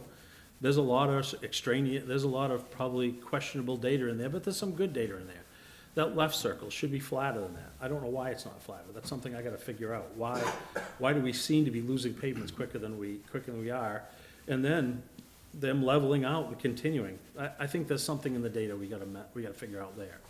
But if you go way over to the right, the same thing. Why isn't that dropping off more? And I think it's our pavement history isn't as good as it was. I think it's good for the last 5 or 6 years, 10 years, but beyond 10 years, we weren't paying as much attention here. But I think that leads you back to, if you kind of look at that green line and you look at the lower red line, you can kind of pick that 10, 15, and 20 years out of there and think, especially that lower part of the graph, those are roads we really should be addressing in about that time. As that graph gets better, we'll be able to refine those numbers better, but it kind of leads you to there. One of the things we'll do next round is really break this chart into those segments, so I can look at the cul-de-sac roads differently than I look at the greater than 10,000 road, because they're getting a lot of different traffic. But that's kind of where the tongue-in-cheek life cycle comes from, and will come from in the future. So let's just talk about some of the roads and some of the approaches. That less than 250 vehicles today, those cul-de-sacs, the short little residential roads. What's our objective there? I believe our objective is to provide a good ride, decent surface drainage, so we're not having either issues with water getting into the road surface and degrading it quicker than it should, or issues in people's yards and things. So it's really, for me, it's really ride. The ride is okay. It's really slow speed. Not a lot of traffic, car-to-car conflict. So I think that's really our approach. From the previous slide, maybe we focus on about 3.5 to 4 miles a year, on average. Some years we might not do none, but some years we should do more. I think this is a place, because this has the 72 miles, has a fair amount of mileage, really focusing light treatments here. Maybe doing things like bundling these together. And some of those treatment types, this might be a place where we get some savings and really can stretch our money. Could we spend less than we're spending today to keep rebuilding these roads, to do some light overlays, and maybe those light overlays don't last 30 years, but maybe they last, or 20 years, maybe they last 15 years, but we can do 3 times as much. So those are the kind of things we want to look over the next year. I do believe when we have roads, when we're underfunding, when we can't fund due to whatever reason in the city, these are the roads we should cut, not the higher class ones, and we'll talk about that in a moment. Next slide, Ed. So 250 to 1,000, now you're getting multiples of these smaller residential roads are starting to coalesce into larger roads. So maybe our objective's a little different. Maybe now we really should maintain the ride still. We still should be working on maintaining drainage for all the reasons we talked about. But now maybe we ought to really be talking about making sure we have a good profile for snow fighting. We want snow removal, we want that surface clean. Now you're starting to have more conflicts between traffic, so we want it to be safe. Again, both of these two, instead of a pavement preservation approach, maybe these are really based on condition. We're choosing them based on condition. There are some alleyways in both of these two classes, and there are some, or at least in the first class, and there are also some public easements that maybe we hold off on a little bit. We'll talk about those in the future sometime. Again, continue to bundle these. The biggest shock I've gotten between the cost of paving in the city and the cost of paving at DOT is these short little segments and what we pay in mobilization. Getting the paver there, getting the pavement there, getting traffic control set up, clearing yards, causes us to have many times a higher expense overall. If we can bundle roads together, that means not every ward might not get the same amount every year. If we all agree that bundling these roads together gets us a better value, so overall, over a 5-year period, we get more roads, that's a good thing, right? Those are the kind of areas we want to focus in the future. Next one, greater than 1,000, these are acting like the collectors, I think, same sort of thing. Maybe some preservation sinks in here, but again, I think we should address them mostly the same way. Now you're getting enough vehicles, so we really ought to be looking at overall safety. On that less than 250, if you go down the street and you go around a pothole, you know, there's 250 cars a day, there's probably no other car on the street at that moment, so you're probably in a good place. Once you're greater than 1,000, if you're 2, 3, 4,000, there may be a car in the other lane, there may be a pedestrian, or there may be a school bus. So now we really ought to be also thinking, in addition to all of the things we talked about before, safety, and we ought to also talk about mobility. We want goods and services to come in and out of the city, commuters come in and out of the city well. So those are the kind of things we should be focusing on. So maybe we grab these roads a little earlier. And we should be doing on average about 2.1 miles of these roads a year. The last two groups, we talked about before, those collectors. There's a 50-50 program called the MPI program at the state. As long as we get in a couple of years and we plan a couple of years ahead, we really should be trying to exploit that to the extent we can. It's 50-50 up to $500,000 per community per year. It's first come, first serve. They usually open the gates in about January. The last year we were pretty successful with several. We're going to be very aggressive about those. Now, if we go and put in an application and that next year, a year and a half from now, the council chooses not to fund it, that's okay, but at least we're in the queue and in the doorway. There's another program that's a third, a third, a third. If a business is coming here, expanding, or the road is impeding their ability to realize their potential, that's another program we should be looking at. And it's a third us, a third the business, and a third and a third the state. You know, maybe an example of that is something that's in around the college or something. You know, we've been talking about a couple roads there. If we can't get in the 50-50 program, you know, the college being able to manage their business, and if it's affecting them, there's another program we can take a swing at both, right?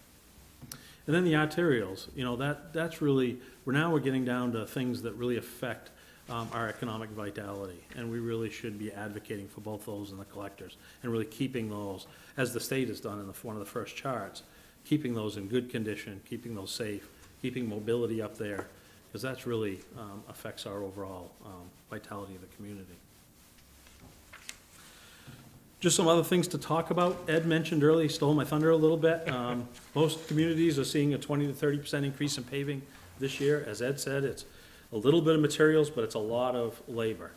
What worries me about labor is materials go up and down, right? As the economy gets better, cost of materials go up really quickly while supply and demand's low, but usually things catch up and things kind of settle out.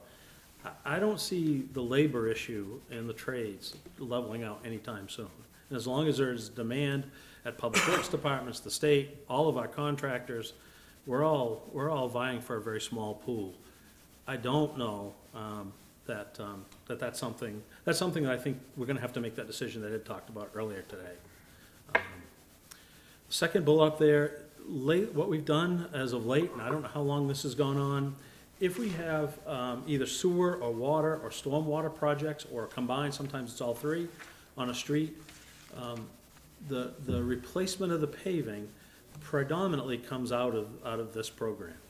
But sometimes the street's not in that bad a shape. Remember that 55? Greater than 55 is good. That's not a roadway we're probably going to pave for quite a while. So should that really come out of this program, or should that come out of the utilities? And I think probably it should come out of the utility and the utility payers instead of out of the general fund. That is a big shift. That's something we should definitely talk about over the next year if we're going to build that in. But that'll stretch our paving dollars significantly. We talked about both alternate treatments and pooling projects, and I think that's where our greatest saving and greatest stretch might come from. The next slide is repeating a lot of the other stuff we've talked about today. Ed also talked about the 3,044,115 that's in the LCIP you've seen today. That's a 6% increase from last year. Remember, most communities are seeing 20 to 30%. I don't know where that'll leave us. We'll only know next spring. But that's something we ought to all make sure that's on our horizon. So that's just kind of an overview of kind of the changes we're looking at. They sound subtle, but I think they're relatively significant and really stretch our program well into the next 10 years. I think some of you had experienced this, that what I've experienced the last few years is people see a street being paved and they go and look on our street inventory and see what the condition, what the rating of that street is, and that street's a 74 and their street's a 74, and how come that street's being paved and not this street? And we've always had difficulty in, I think, effectively answering that question. So that was one of the charges I gave Dale, was to come up with a system that where we could explain ourselves to the public in a way that makes sense to them, and they can understand why some of these decisions are made. Not that we're going to always satisfy everyone, because those ratings will be out there, and at times we'll be doing one street and not another street, but at least trying to have some algorithm, logical approach we're taking so that we can easily explain ourselves to the constituents who sometimes are out there scratching their heads. You know, I mean, we did part of Alfred Plurd Parkway this year. We had people contacting us saying, why are you doing that? That street was okay. The street was okay, but it was at the point where it was going to really deteriorate quickly and turn into another scab street like Lincoln Street was when huge chunks of pavement just started popping off. So we prevented that problem. But then people say, well, how come you didn't do my street, which is in much worse shape?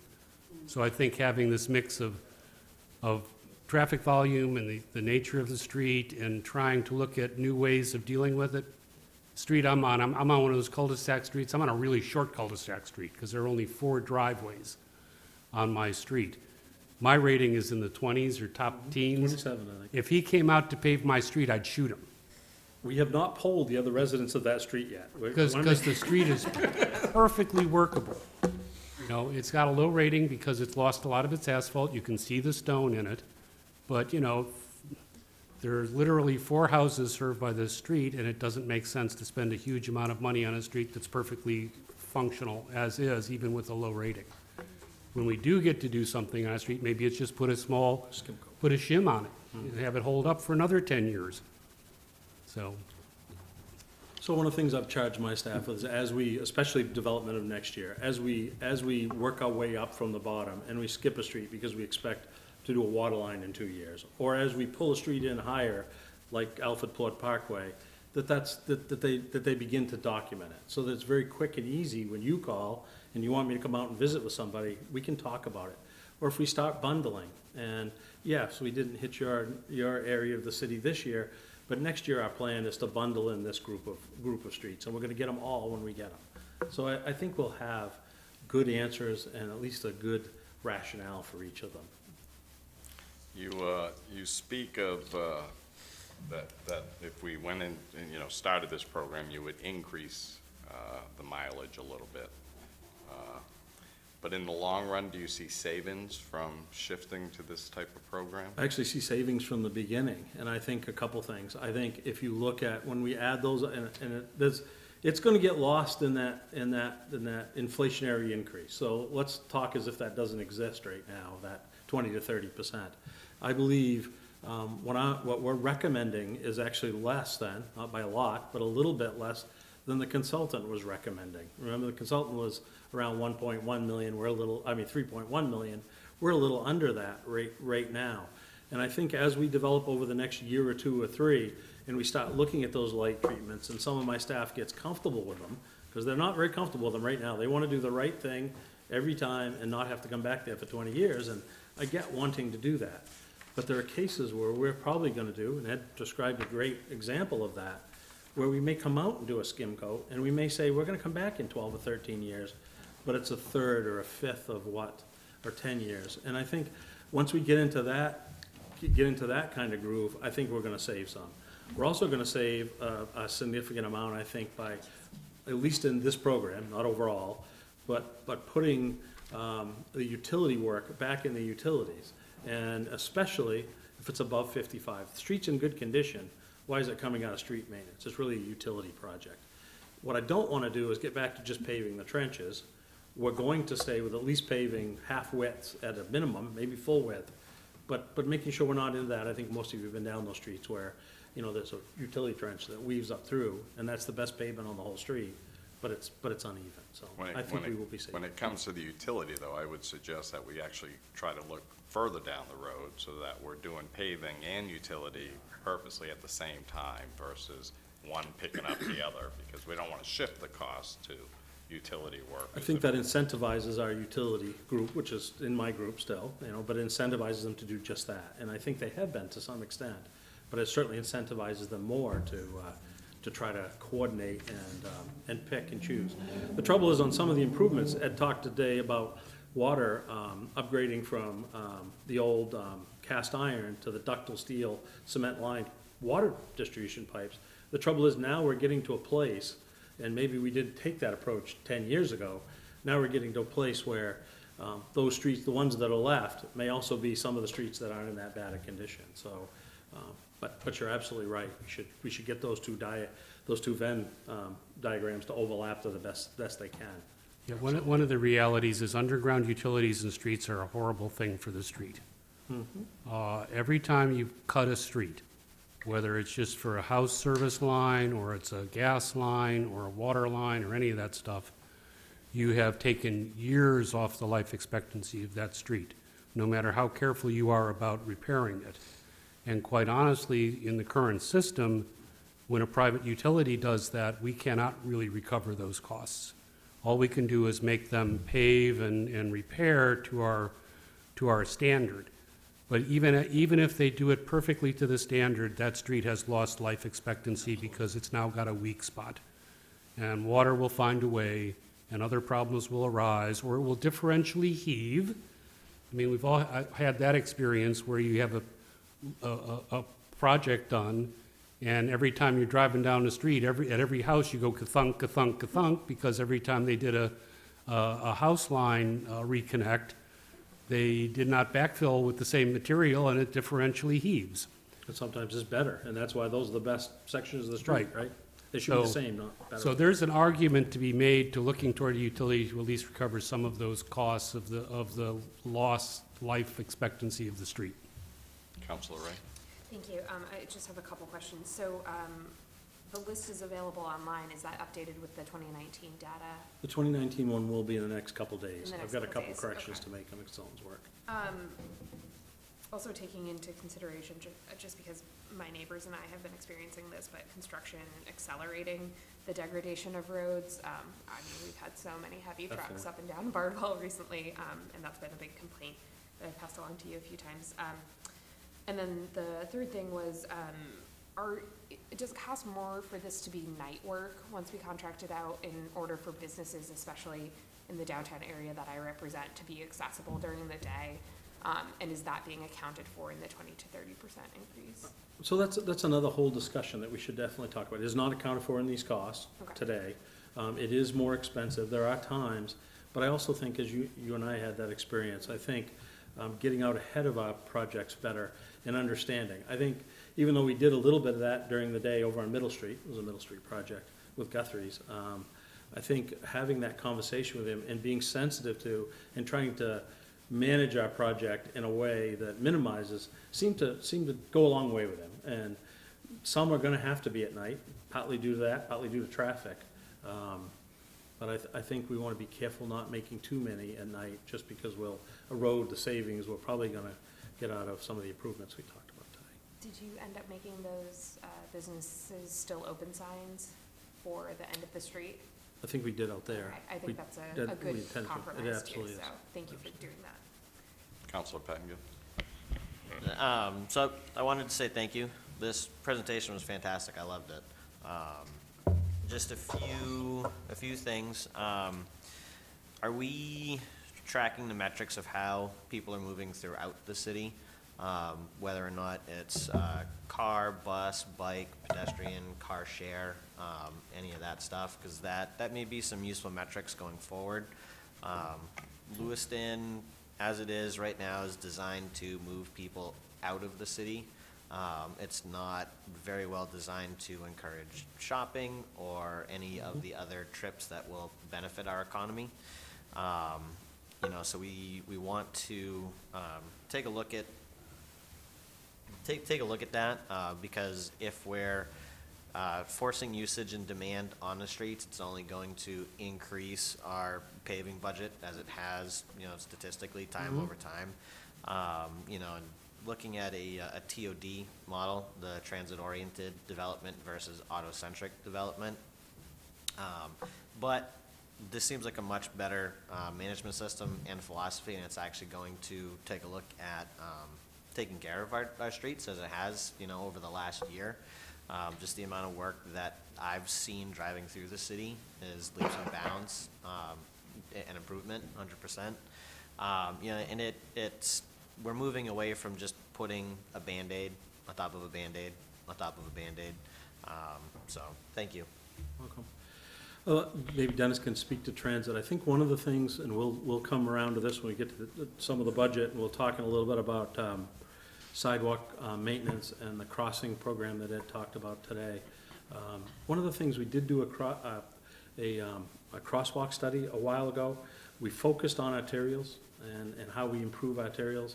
One of the things that it didn't take into account, and maybe something we want to talk about in the next year or two, is really source and destination centric study for pedestrians.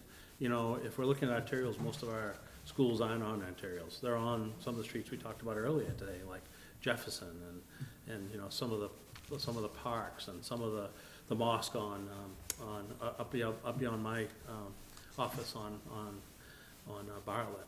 I think we gotta take another look at how pedestrians move through the city from a safety standpoint, but more from a generator destination perspective, not just simply getting people across arterials. Right. Yeah, well, some communities have looked at exactly that. They've tried to identify pedestrian zones or pedestrian areas. So you look and try to identify attractors where people might be interested in walking, whether it's a school or a shopping center, or, you know, could be a facility like a church or a mosque, and identify those as pedestrian areas, and then look at them to see what the problems and issues are associated with them. And the housing that is associated with that, you know. Other questions, comments? All right, thank you. Agenda item number 4. Oh, no, I'm sorry, 3. East Avenue Lane reassignment. So I'll be much briefer here. This is really just an early update.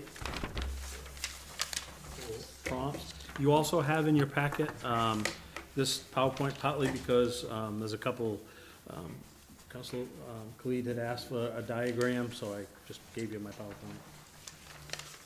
So several years ago, looking at East Avenue needed to be repaved, the end between, pretty much between Home Field up to Fairlawn.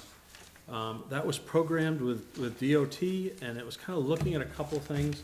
A lot of it was paving, but the sidewalks were getting in a place where they really need to be rehabilitated, back to the last conversation. But there were also some safety concerns. And typically, we look at the last 3 years of crash data. High accident locations are 8 or more accidents in the last 3 years, or a critical rate factor above 1. A critical rate factor is really looking at other roads like that, and is it more likely or less likely to have crashes than similar roads. When they looked at it at the time, there were a number of rear ends along a segment of this project, at least from Home Field up to Russell. And it was originally programmed with, so the project was rehabilitate the pavement, rehabilitate the sidewalks, maybe look for opportunities for pedestrian crossings, and see what could be done about some of those crashes. During the period after that, the year or so after that, 1 year data fell off. There were less rear end crashes. So we kind of shifted a little bit of that lane reassignment, or the discussion about how we reduce those rear-end crashes a little bit. More recently, the 2018 data came out, and a few of those are back again. And we also met recently with the Complete Streets Committee, and they also would ask us to focus on taking a look at that segment and see if there's something we could do.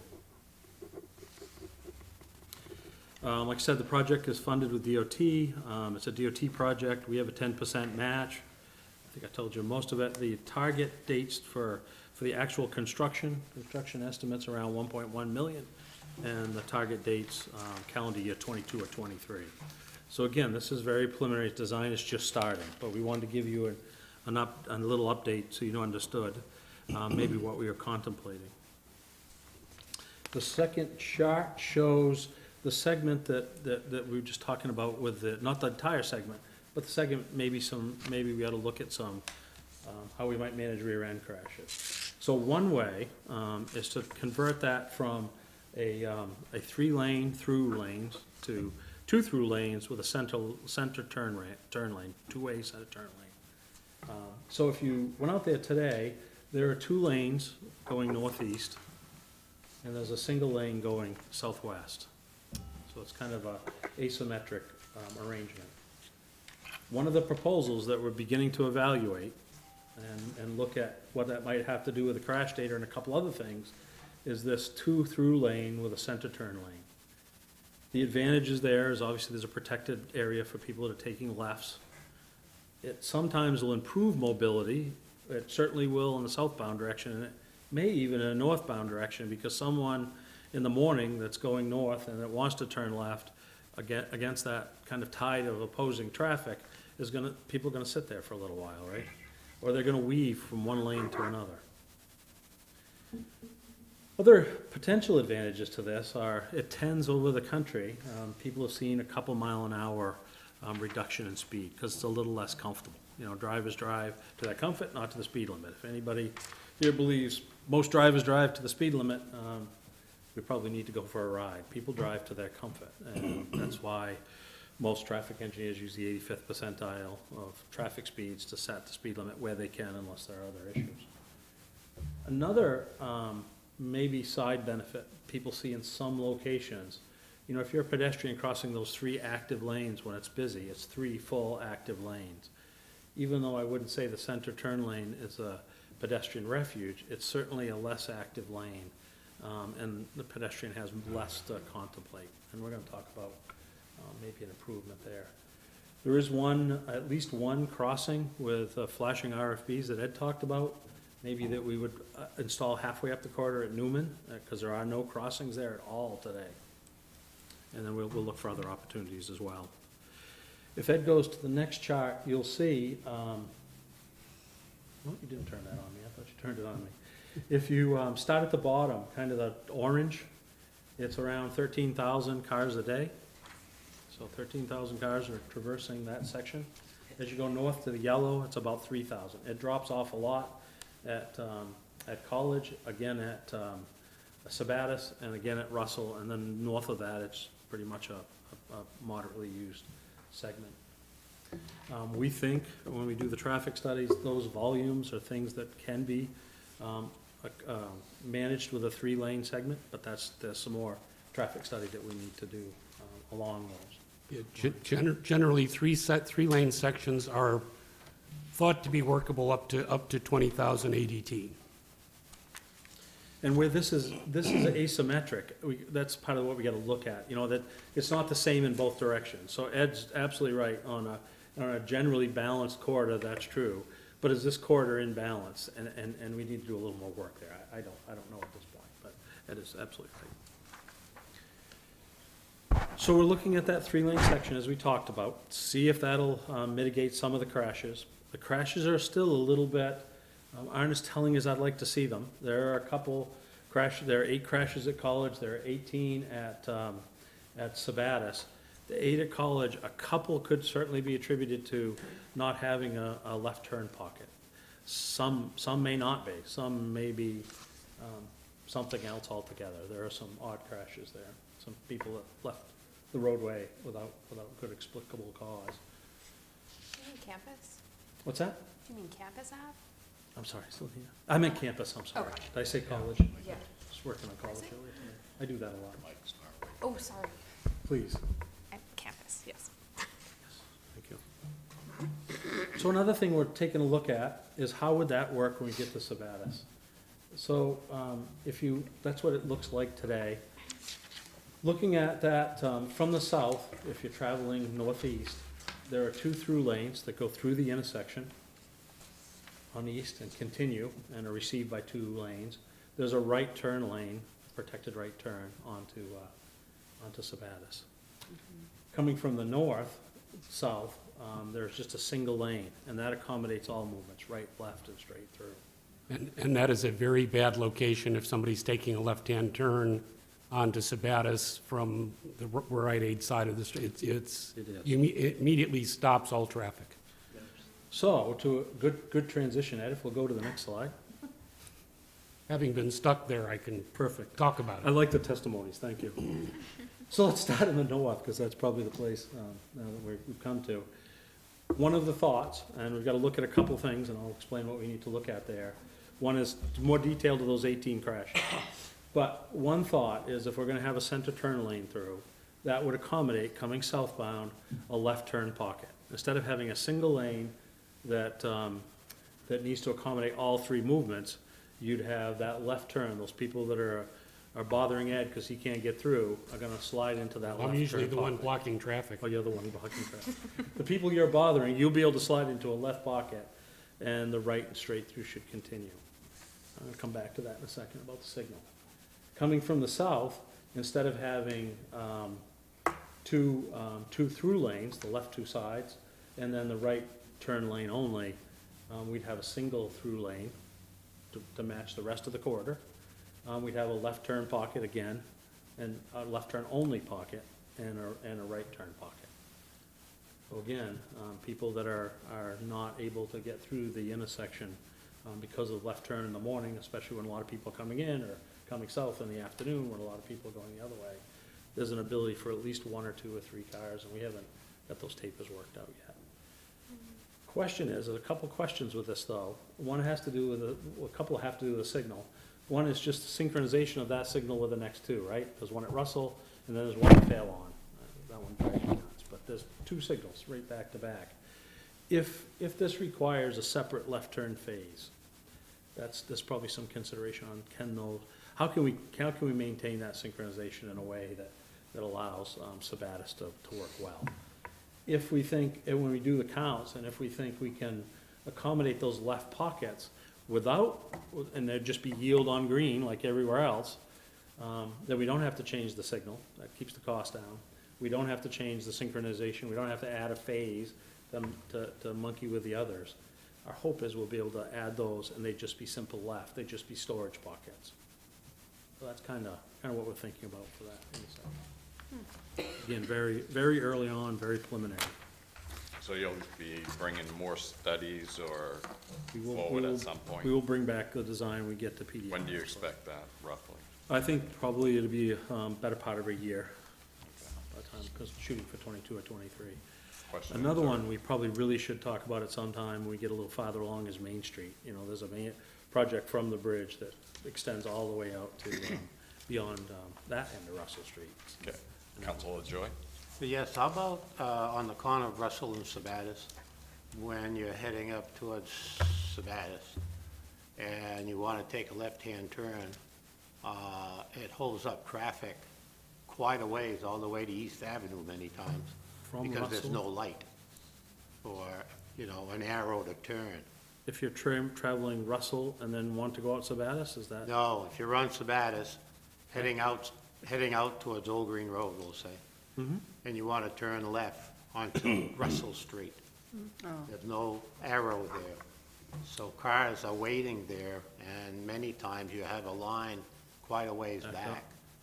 Well, I think signaling right there would, Certainly don't have a project there, but we can certainly look at Yeah. that. Yeah, that is a problem. It's a relatively rare movement, because I think most people coming from downtown who want to get over to Russell Street tend to go out turn on east. yeah, up to Russell and go that way. But you're right, there are periodically people who want to turn left from east onto Russell, every one of which I say, why didn't you turn Yeah, right. at East Avenue? I mean, the only other way would be to put a sign up there that says no left turn. You know, that would stop them from having to turn there. They'd have to turn on East Avenue, but, you know, Because the other- again, you'd be the other- restricting the flow. Or they're gonna have to go down, turn around, come back. Yeah, the other problem with that intersection is the most congested intersection in that stretch because of all of the traffic coming off Russell turning onto Sabattis. So adding another cycle to that light would make it potentially create more of a backup problem on Russell, particularly in rush hour. And it would probably impact this intersection as well. Yeah, probably. Councilor Pettingill. Maybe better wayfaring signing might help too. So my question was just on the concept. You know, and like you said, we don't have a lot of data on the crashes, but I'm curious what's causing them, whether or not it's the light cycle, road design, because you talked about how people drive slower on narrower roads, and that seems to help a lot of things. You know, because I drive that every morning and every evening, and the turning lanes, I don't know what people would be turning to them, because the only issue that I encounter heading home, traveling down East Avenue towards Russell, is people trying to turn into Rite Aid, or Walgreens, across the traffic. But other than that, on the other side of the road, there's nothing really for people to turn into, minus the Noria, and they don't even encounter using that shared turning lane there, because it's set up Yeah. after the turn-in for that. There are some turning movements onto some of the side streets, though. Right, yeah, but I don't know if that would generate enough traffic, because you said that there was a threshold for the shared turning lane where it's no longer effective, and it was like 20,000. Yeah, when you, generally speaking, if you have 20,000 average daily traffic counts or more, going from 4 lanes to a 3-lane section is not always impossible, but more difficult. Yeah, Some instances it may work, in some instances it may not. because I know. At this level, it should work, but again, I think as Dale mentioned, we need to probably have a better idea of inbound, outbound counts. Yeah, on the And data. Ed's talking about through lanes. When you start to get into the intersection, it may drop down to around 900 in the peak hour, and there's some other things when you get to an intersection that are different than, you know, especially a signalized intersection. Yeah. I was just looking at the crash data, you asked about that. It's all over the place. The vast majority of the crashes there are side swipes. So it's everything from people coming out of, coming up East Avenue, turning left onto Russell, onto Sabattis there, and then people coming across from that southbound lane. Yep. There's a whole bunch where I think just people are not yielding to oncoming traffic appropriately for whatever reason. Yeah. And it's in all directions, they're all over the place. And how old is the data? And I only ask because we lost Elizabeth Ann's on that corner, which could be a big factor. What's in front of me here, we can pick out any year you want or any time frame. This happens to be the last 3 years. Yeah. The last of the 3 years is 2018, so that would have still been there. Yeah. I think the Walgreen entrance is going to be That's probably the an worst. issue here for a long time. Yeah. It's just too darn close, and there's no good way to move it back, because Right. there's One no of the, property. one of the problems coming onto Sabattis from the Walgreens side is that if you're making a left-hand turn there, it's very easy to get confused because somebody in the center lane coming at you may be turning left. You may have blocked visibility of a car coming through, or you may not even be thinking the car is going to come through. And the next thing you know, you're turning, figuring you've got a clean shot, and a car comes up that curb lane, that curb through lane, and keeps going straight. Yeah. Although it'll cause other problems, I think the center turn lane, the left turn pocket will create a little bit of a refuge for that too, right? It'll give just a little more space out there. Yeah. And something. It's not gonna be something to look great, at. but it's better. Councilor Jelinas. I was reading in the document dated January 7th, Mr. Dowdy, that you talked about the site visit that happened in 2019 by the group that, the design consultants, and they actually were not encouraging forward movement with this project. Can you speak to that a little bit? Yeah, I think there was a couple reasons for it, and those exist all through the city. One of their biggest concern was, and it goes back to one of the first graphics, is the short segment. This whole corridor, and I think that's one of the things we should talk a little bit about. This is paint, right? Right. We're gonna paint the same width that we painted if it were a 3-lane section. We wear our paint off every year. We can always change it. But one of their concerns really was that the whole corridor wasn't going to be 3 lanes, that it was really from home field north. Now, as we pave going south over time, I think that's something we can look at, or we can look at adjusting it backwards. But theirs was really people getting confused over lane assignments. Ed and I were talking the other day about. If you made the change at Webster, Yes. and you had 2 lanes going up to Webster on east, Yep. make the curb lane a right turn only, then you make the transition on the other side of Webster, then you've got a clear shot, and it's not trying to make a lane adjustment in the middle of a block where you've got 2 lanes going to 1. It's a forced right and everybody goes through. Right. A number of years ago, we had somebody looking a complete streets manual done by a consultant, and they looked at the entire stretch of East Avenue and recommended all of it go to 3-lane because it's got relatively low traffic volumes. And quite honestly, it's been probably massively overbuilt in the section by the high school. That's an awfully wide street for a relatively limited amount of traffic, except for maybe first thing in the morning when everybody's backed up at the school. But that can be, you can deal with those kinds of situations on a wide street like that with a 3-lane section. Thank you. So it's something we should look at for the whole corridor, but there's a lot of them in the city. Main Street goes from 3 to 4 to 2, right? And it goes back, so I think if we're, the appropriate signage and the appropriate transitions, I don't think it's gonna be as big a deal as their concern. Councilor Jensen? Thanks, Mayor. Yeah, I see a lot of benefits to the changes recommended here. Initially, just kind of looking at this and seeing it presented, the things that come to mind for me, similar to what Councilor Pettingill was talking about, if some other development does happen at the Elizabeth Ann site, how's that going to change the traffic? And I'm probably wrong about this, but in my mind, I'm imagining the stretch between, for East Ave, between Sabata Street and Russell Street to be, it might be longer than I'm actually thinking it is, but I just worry that traffic is going to back up there in the morning with traffic going to a Montello school as well.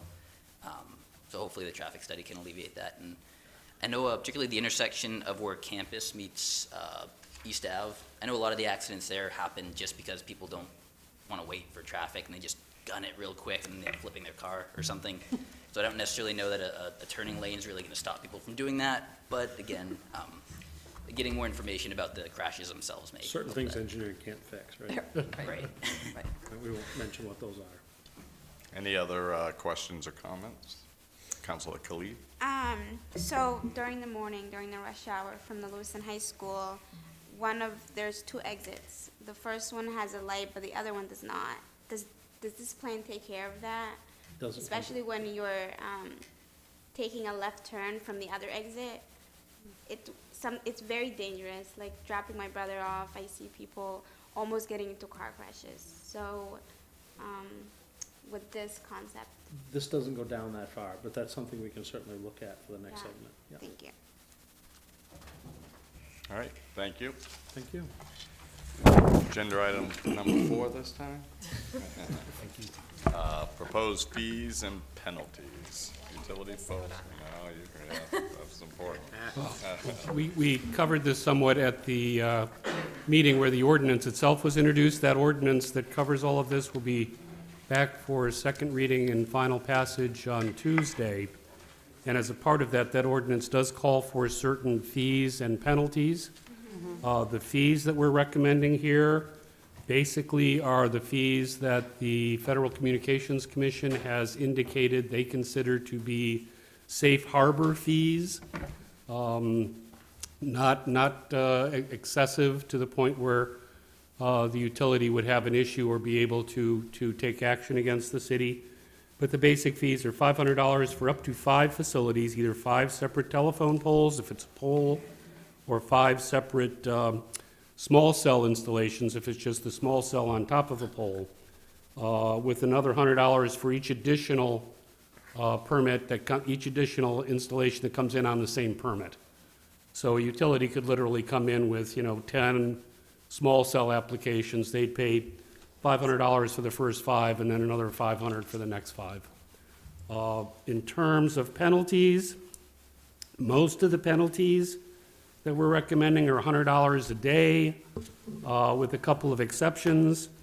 One is a much more significant fine for them placing a pole in a sidewalk in violation of the ADA Right. requirement. That would be a fine of $1,000, and an additional fine of $1,000 every 10 days thereafter until it's fixed. So that's really an effort to try to get that resolved up. Hopefully it won't happen anymore, but if it does, it'll get taken care of quickly. And then there's a $500 fine for, $500 fine if they have not met our notice requirement to relocate poles for a construction project, so that they're not still in the way. But that's basically what we're recommending.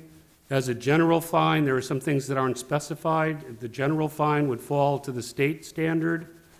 The state standard is basically a fine of anywhere from $100 per day to $2,500 per day. Normally, when you're in a situation like that, you end up negotiating a consent agreement that results in a reasonable fine and an agreement to rectify. I think that would be relatively unusual in this circumstance. Most of our problems come from misplacement of poles, failure to correct a problem with a pole once it's been pointed out, those kinds of things. Besides the, besides the fine, are they charged with the repairs as well? Yes, Okay. it's their responsibility to repair. Councilor Jensen. Thank you, Mr. Mayor. Would this fee schedule apply to poles that already exist in the right-of-way, like the one between Shawmut and Howe on Ash Street? Or would that kind of be grandfathered in? Everything that's out there already is grandfathered in. So the only time they would have to apply for a new pole permit is if they're putting in a new pole. They can replace an existing pole. If they replace it in the same place, there's no additional charge. So it's only new things or what I'd call expansions. So if they want to put a larger pole in, or if they want to move it a little bit, they would have to probably get a new permit. Okay, any other questions, comments? Right, thank you. Sorry. So if this is approved at the second reading next week, the ordinance goes into effect 30 days after, is that correct? 30 days. Okay, thanks. Thank you. Agenda item number 5, the proposed lease with Maine Drug Enforcement for office space. I'm going to let Heather do this because she tells me there have been a couple of minor changes. Yes, as part of the FY20 budget, the council at the time agreed to rehab some of the space at the former Violations Bureau on Park Street. And part of that occurred because the state had provided notice that they no longer wanted to be tenants in that facility. So part of the utilization of that space is with the Maine Drug Enforcement Agency. The state and the city both like to have leases. In your copy of the lease, you actually have a section 10 and 11. The state's initial draft to me had section 10, and my goal of protecting the city said, okay, if they want to, hold us and have us bear all the burden of risk, I want them to have some risk as well. So I inserted 11. We've both agreed that instead of trying to each indemnify each other and hold each other harmless, that we're going to remove those paragraphs completely. So both 10 and 11 have been removed. Their legal counsel and risk management has approved it already. They know this is going before the council at the next council meeting. The other piece that has been changed is on section 8, letter E, or paragraph 8, section E.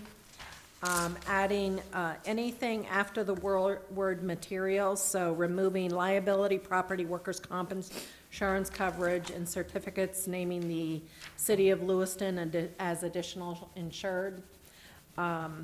If we would require that, then we'd have to furnish the state with the same information. So we both agreed just to rely on our own insurance binders to cover that risk management. So those have been the only two changes. So the copy that you'll see in the actual council folder and in your packet before that meeting will have these changes in there.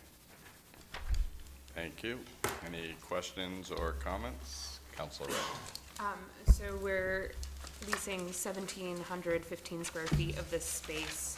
How many square feet are in this unit?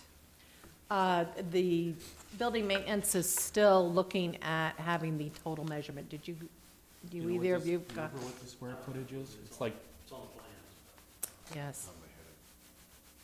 I can get that We'll for get you. that. Okay, that'd be great, thank you. this is a relatively small part of the building I thought it was tiny, but, okay. compared to what the court system had, which was the entire 2 floors. And there has been some discussion about maybe relieving space needs at the PD with some of that remaining building? Well, I think the chief is here, of course, but I think he has some intention of putting some of his officers over there. I suspect he's going to tell you it's not enough, but that he still has other space needs that he can't accommodate in his existing building. But that's what this study we're involved in is going to start telling us. Thank you. Any other questions or comments? So before we move to adjourn, I just, I want to acknowledge some of the good work that the chief and his command staff and his officers did after this weekend's incident. So just a lot of good work, looked like some good solid arrests, and I know Ed, met with the chief, so I just want to take a moment to acknowledge that. That was a tough case, so thank you, chief. One other thing I want to point out is I did put out on your place this evening, a little flyer from Maine Municipal Association. They do offer a training class for newly elected officials. It's also open to pre-existing elected officials if they're interested. You might take a look at that. They're going to be offering that class in Lewiston, I think in March. I forget the exact date. And 17th. certainly, if you're interested, just let me or Janet know, and we will get you registered for that class. It's my understanding that meeting on the 17th of March falls on a council meeting night as well. It's a Tuesday. I missed part of that. It's my understanding, in looking at this invitation to this workshop on the 17th, that falls on the same night as a council meeting here. Is that correct? Yes. Okay, there are other dates. We'll get Okay, you the list of the other dates and locations as well. okay. All right, thank you. Anything else before, all right. So remind me, do I need a motion to adjourn and workshop? Thank you. You just say we're done. We're done. Thank you.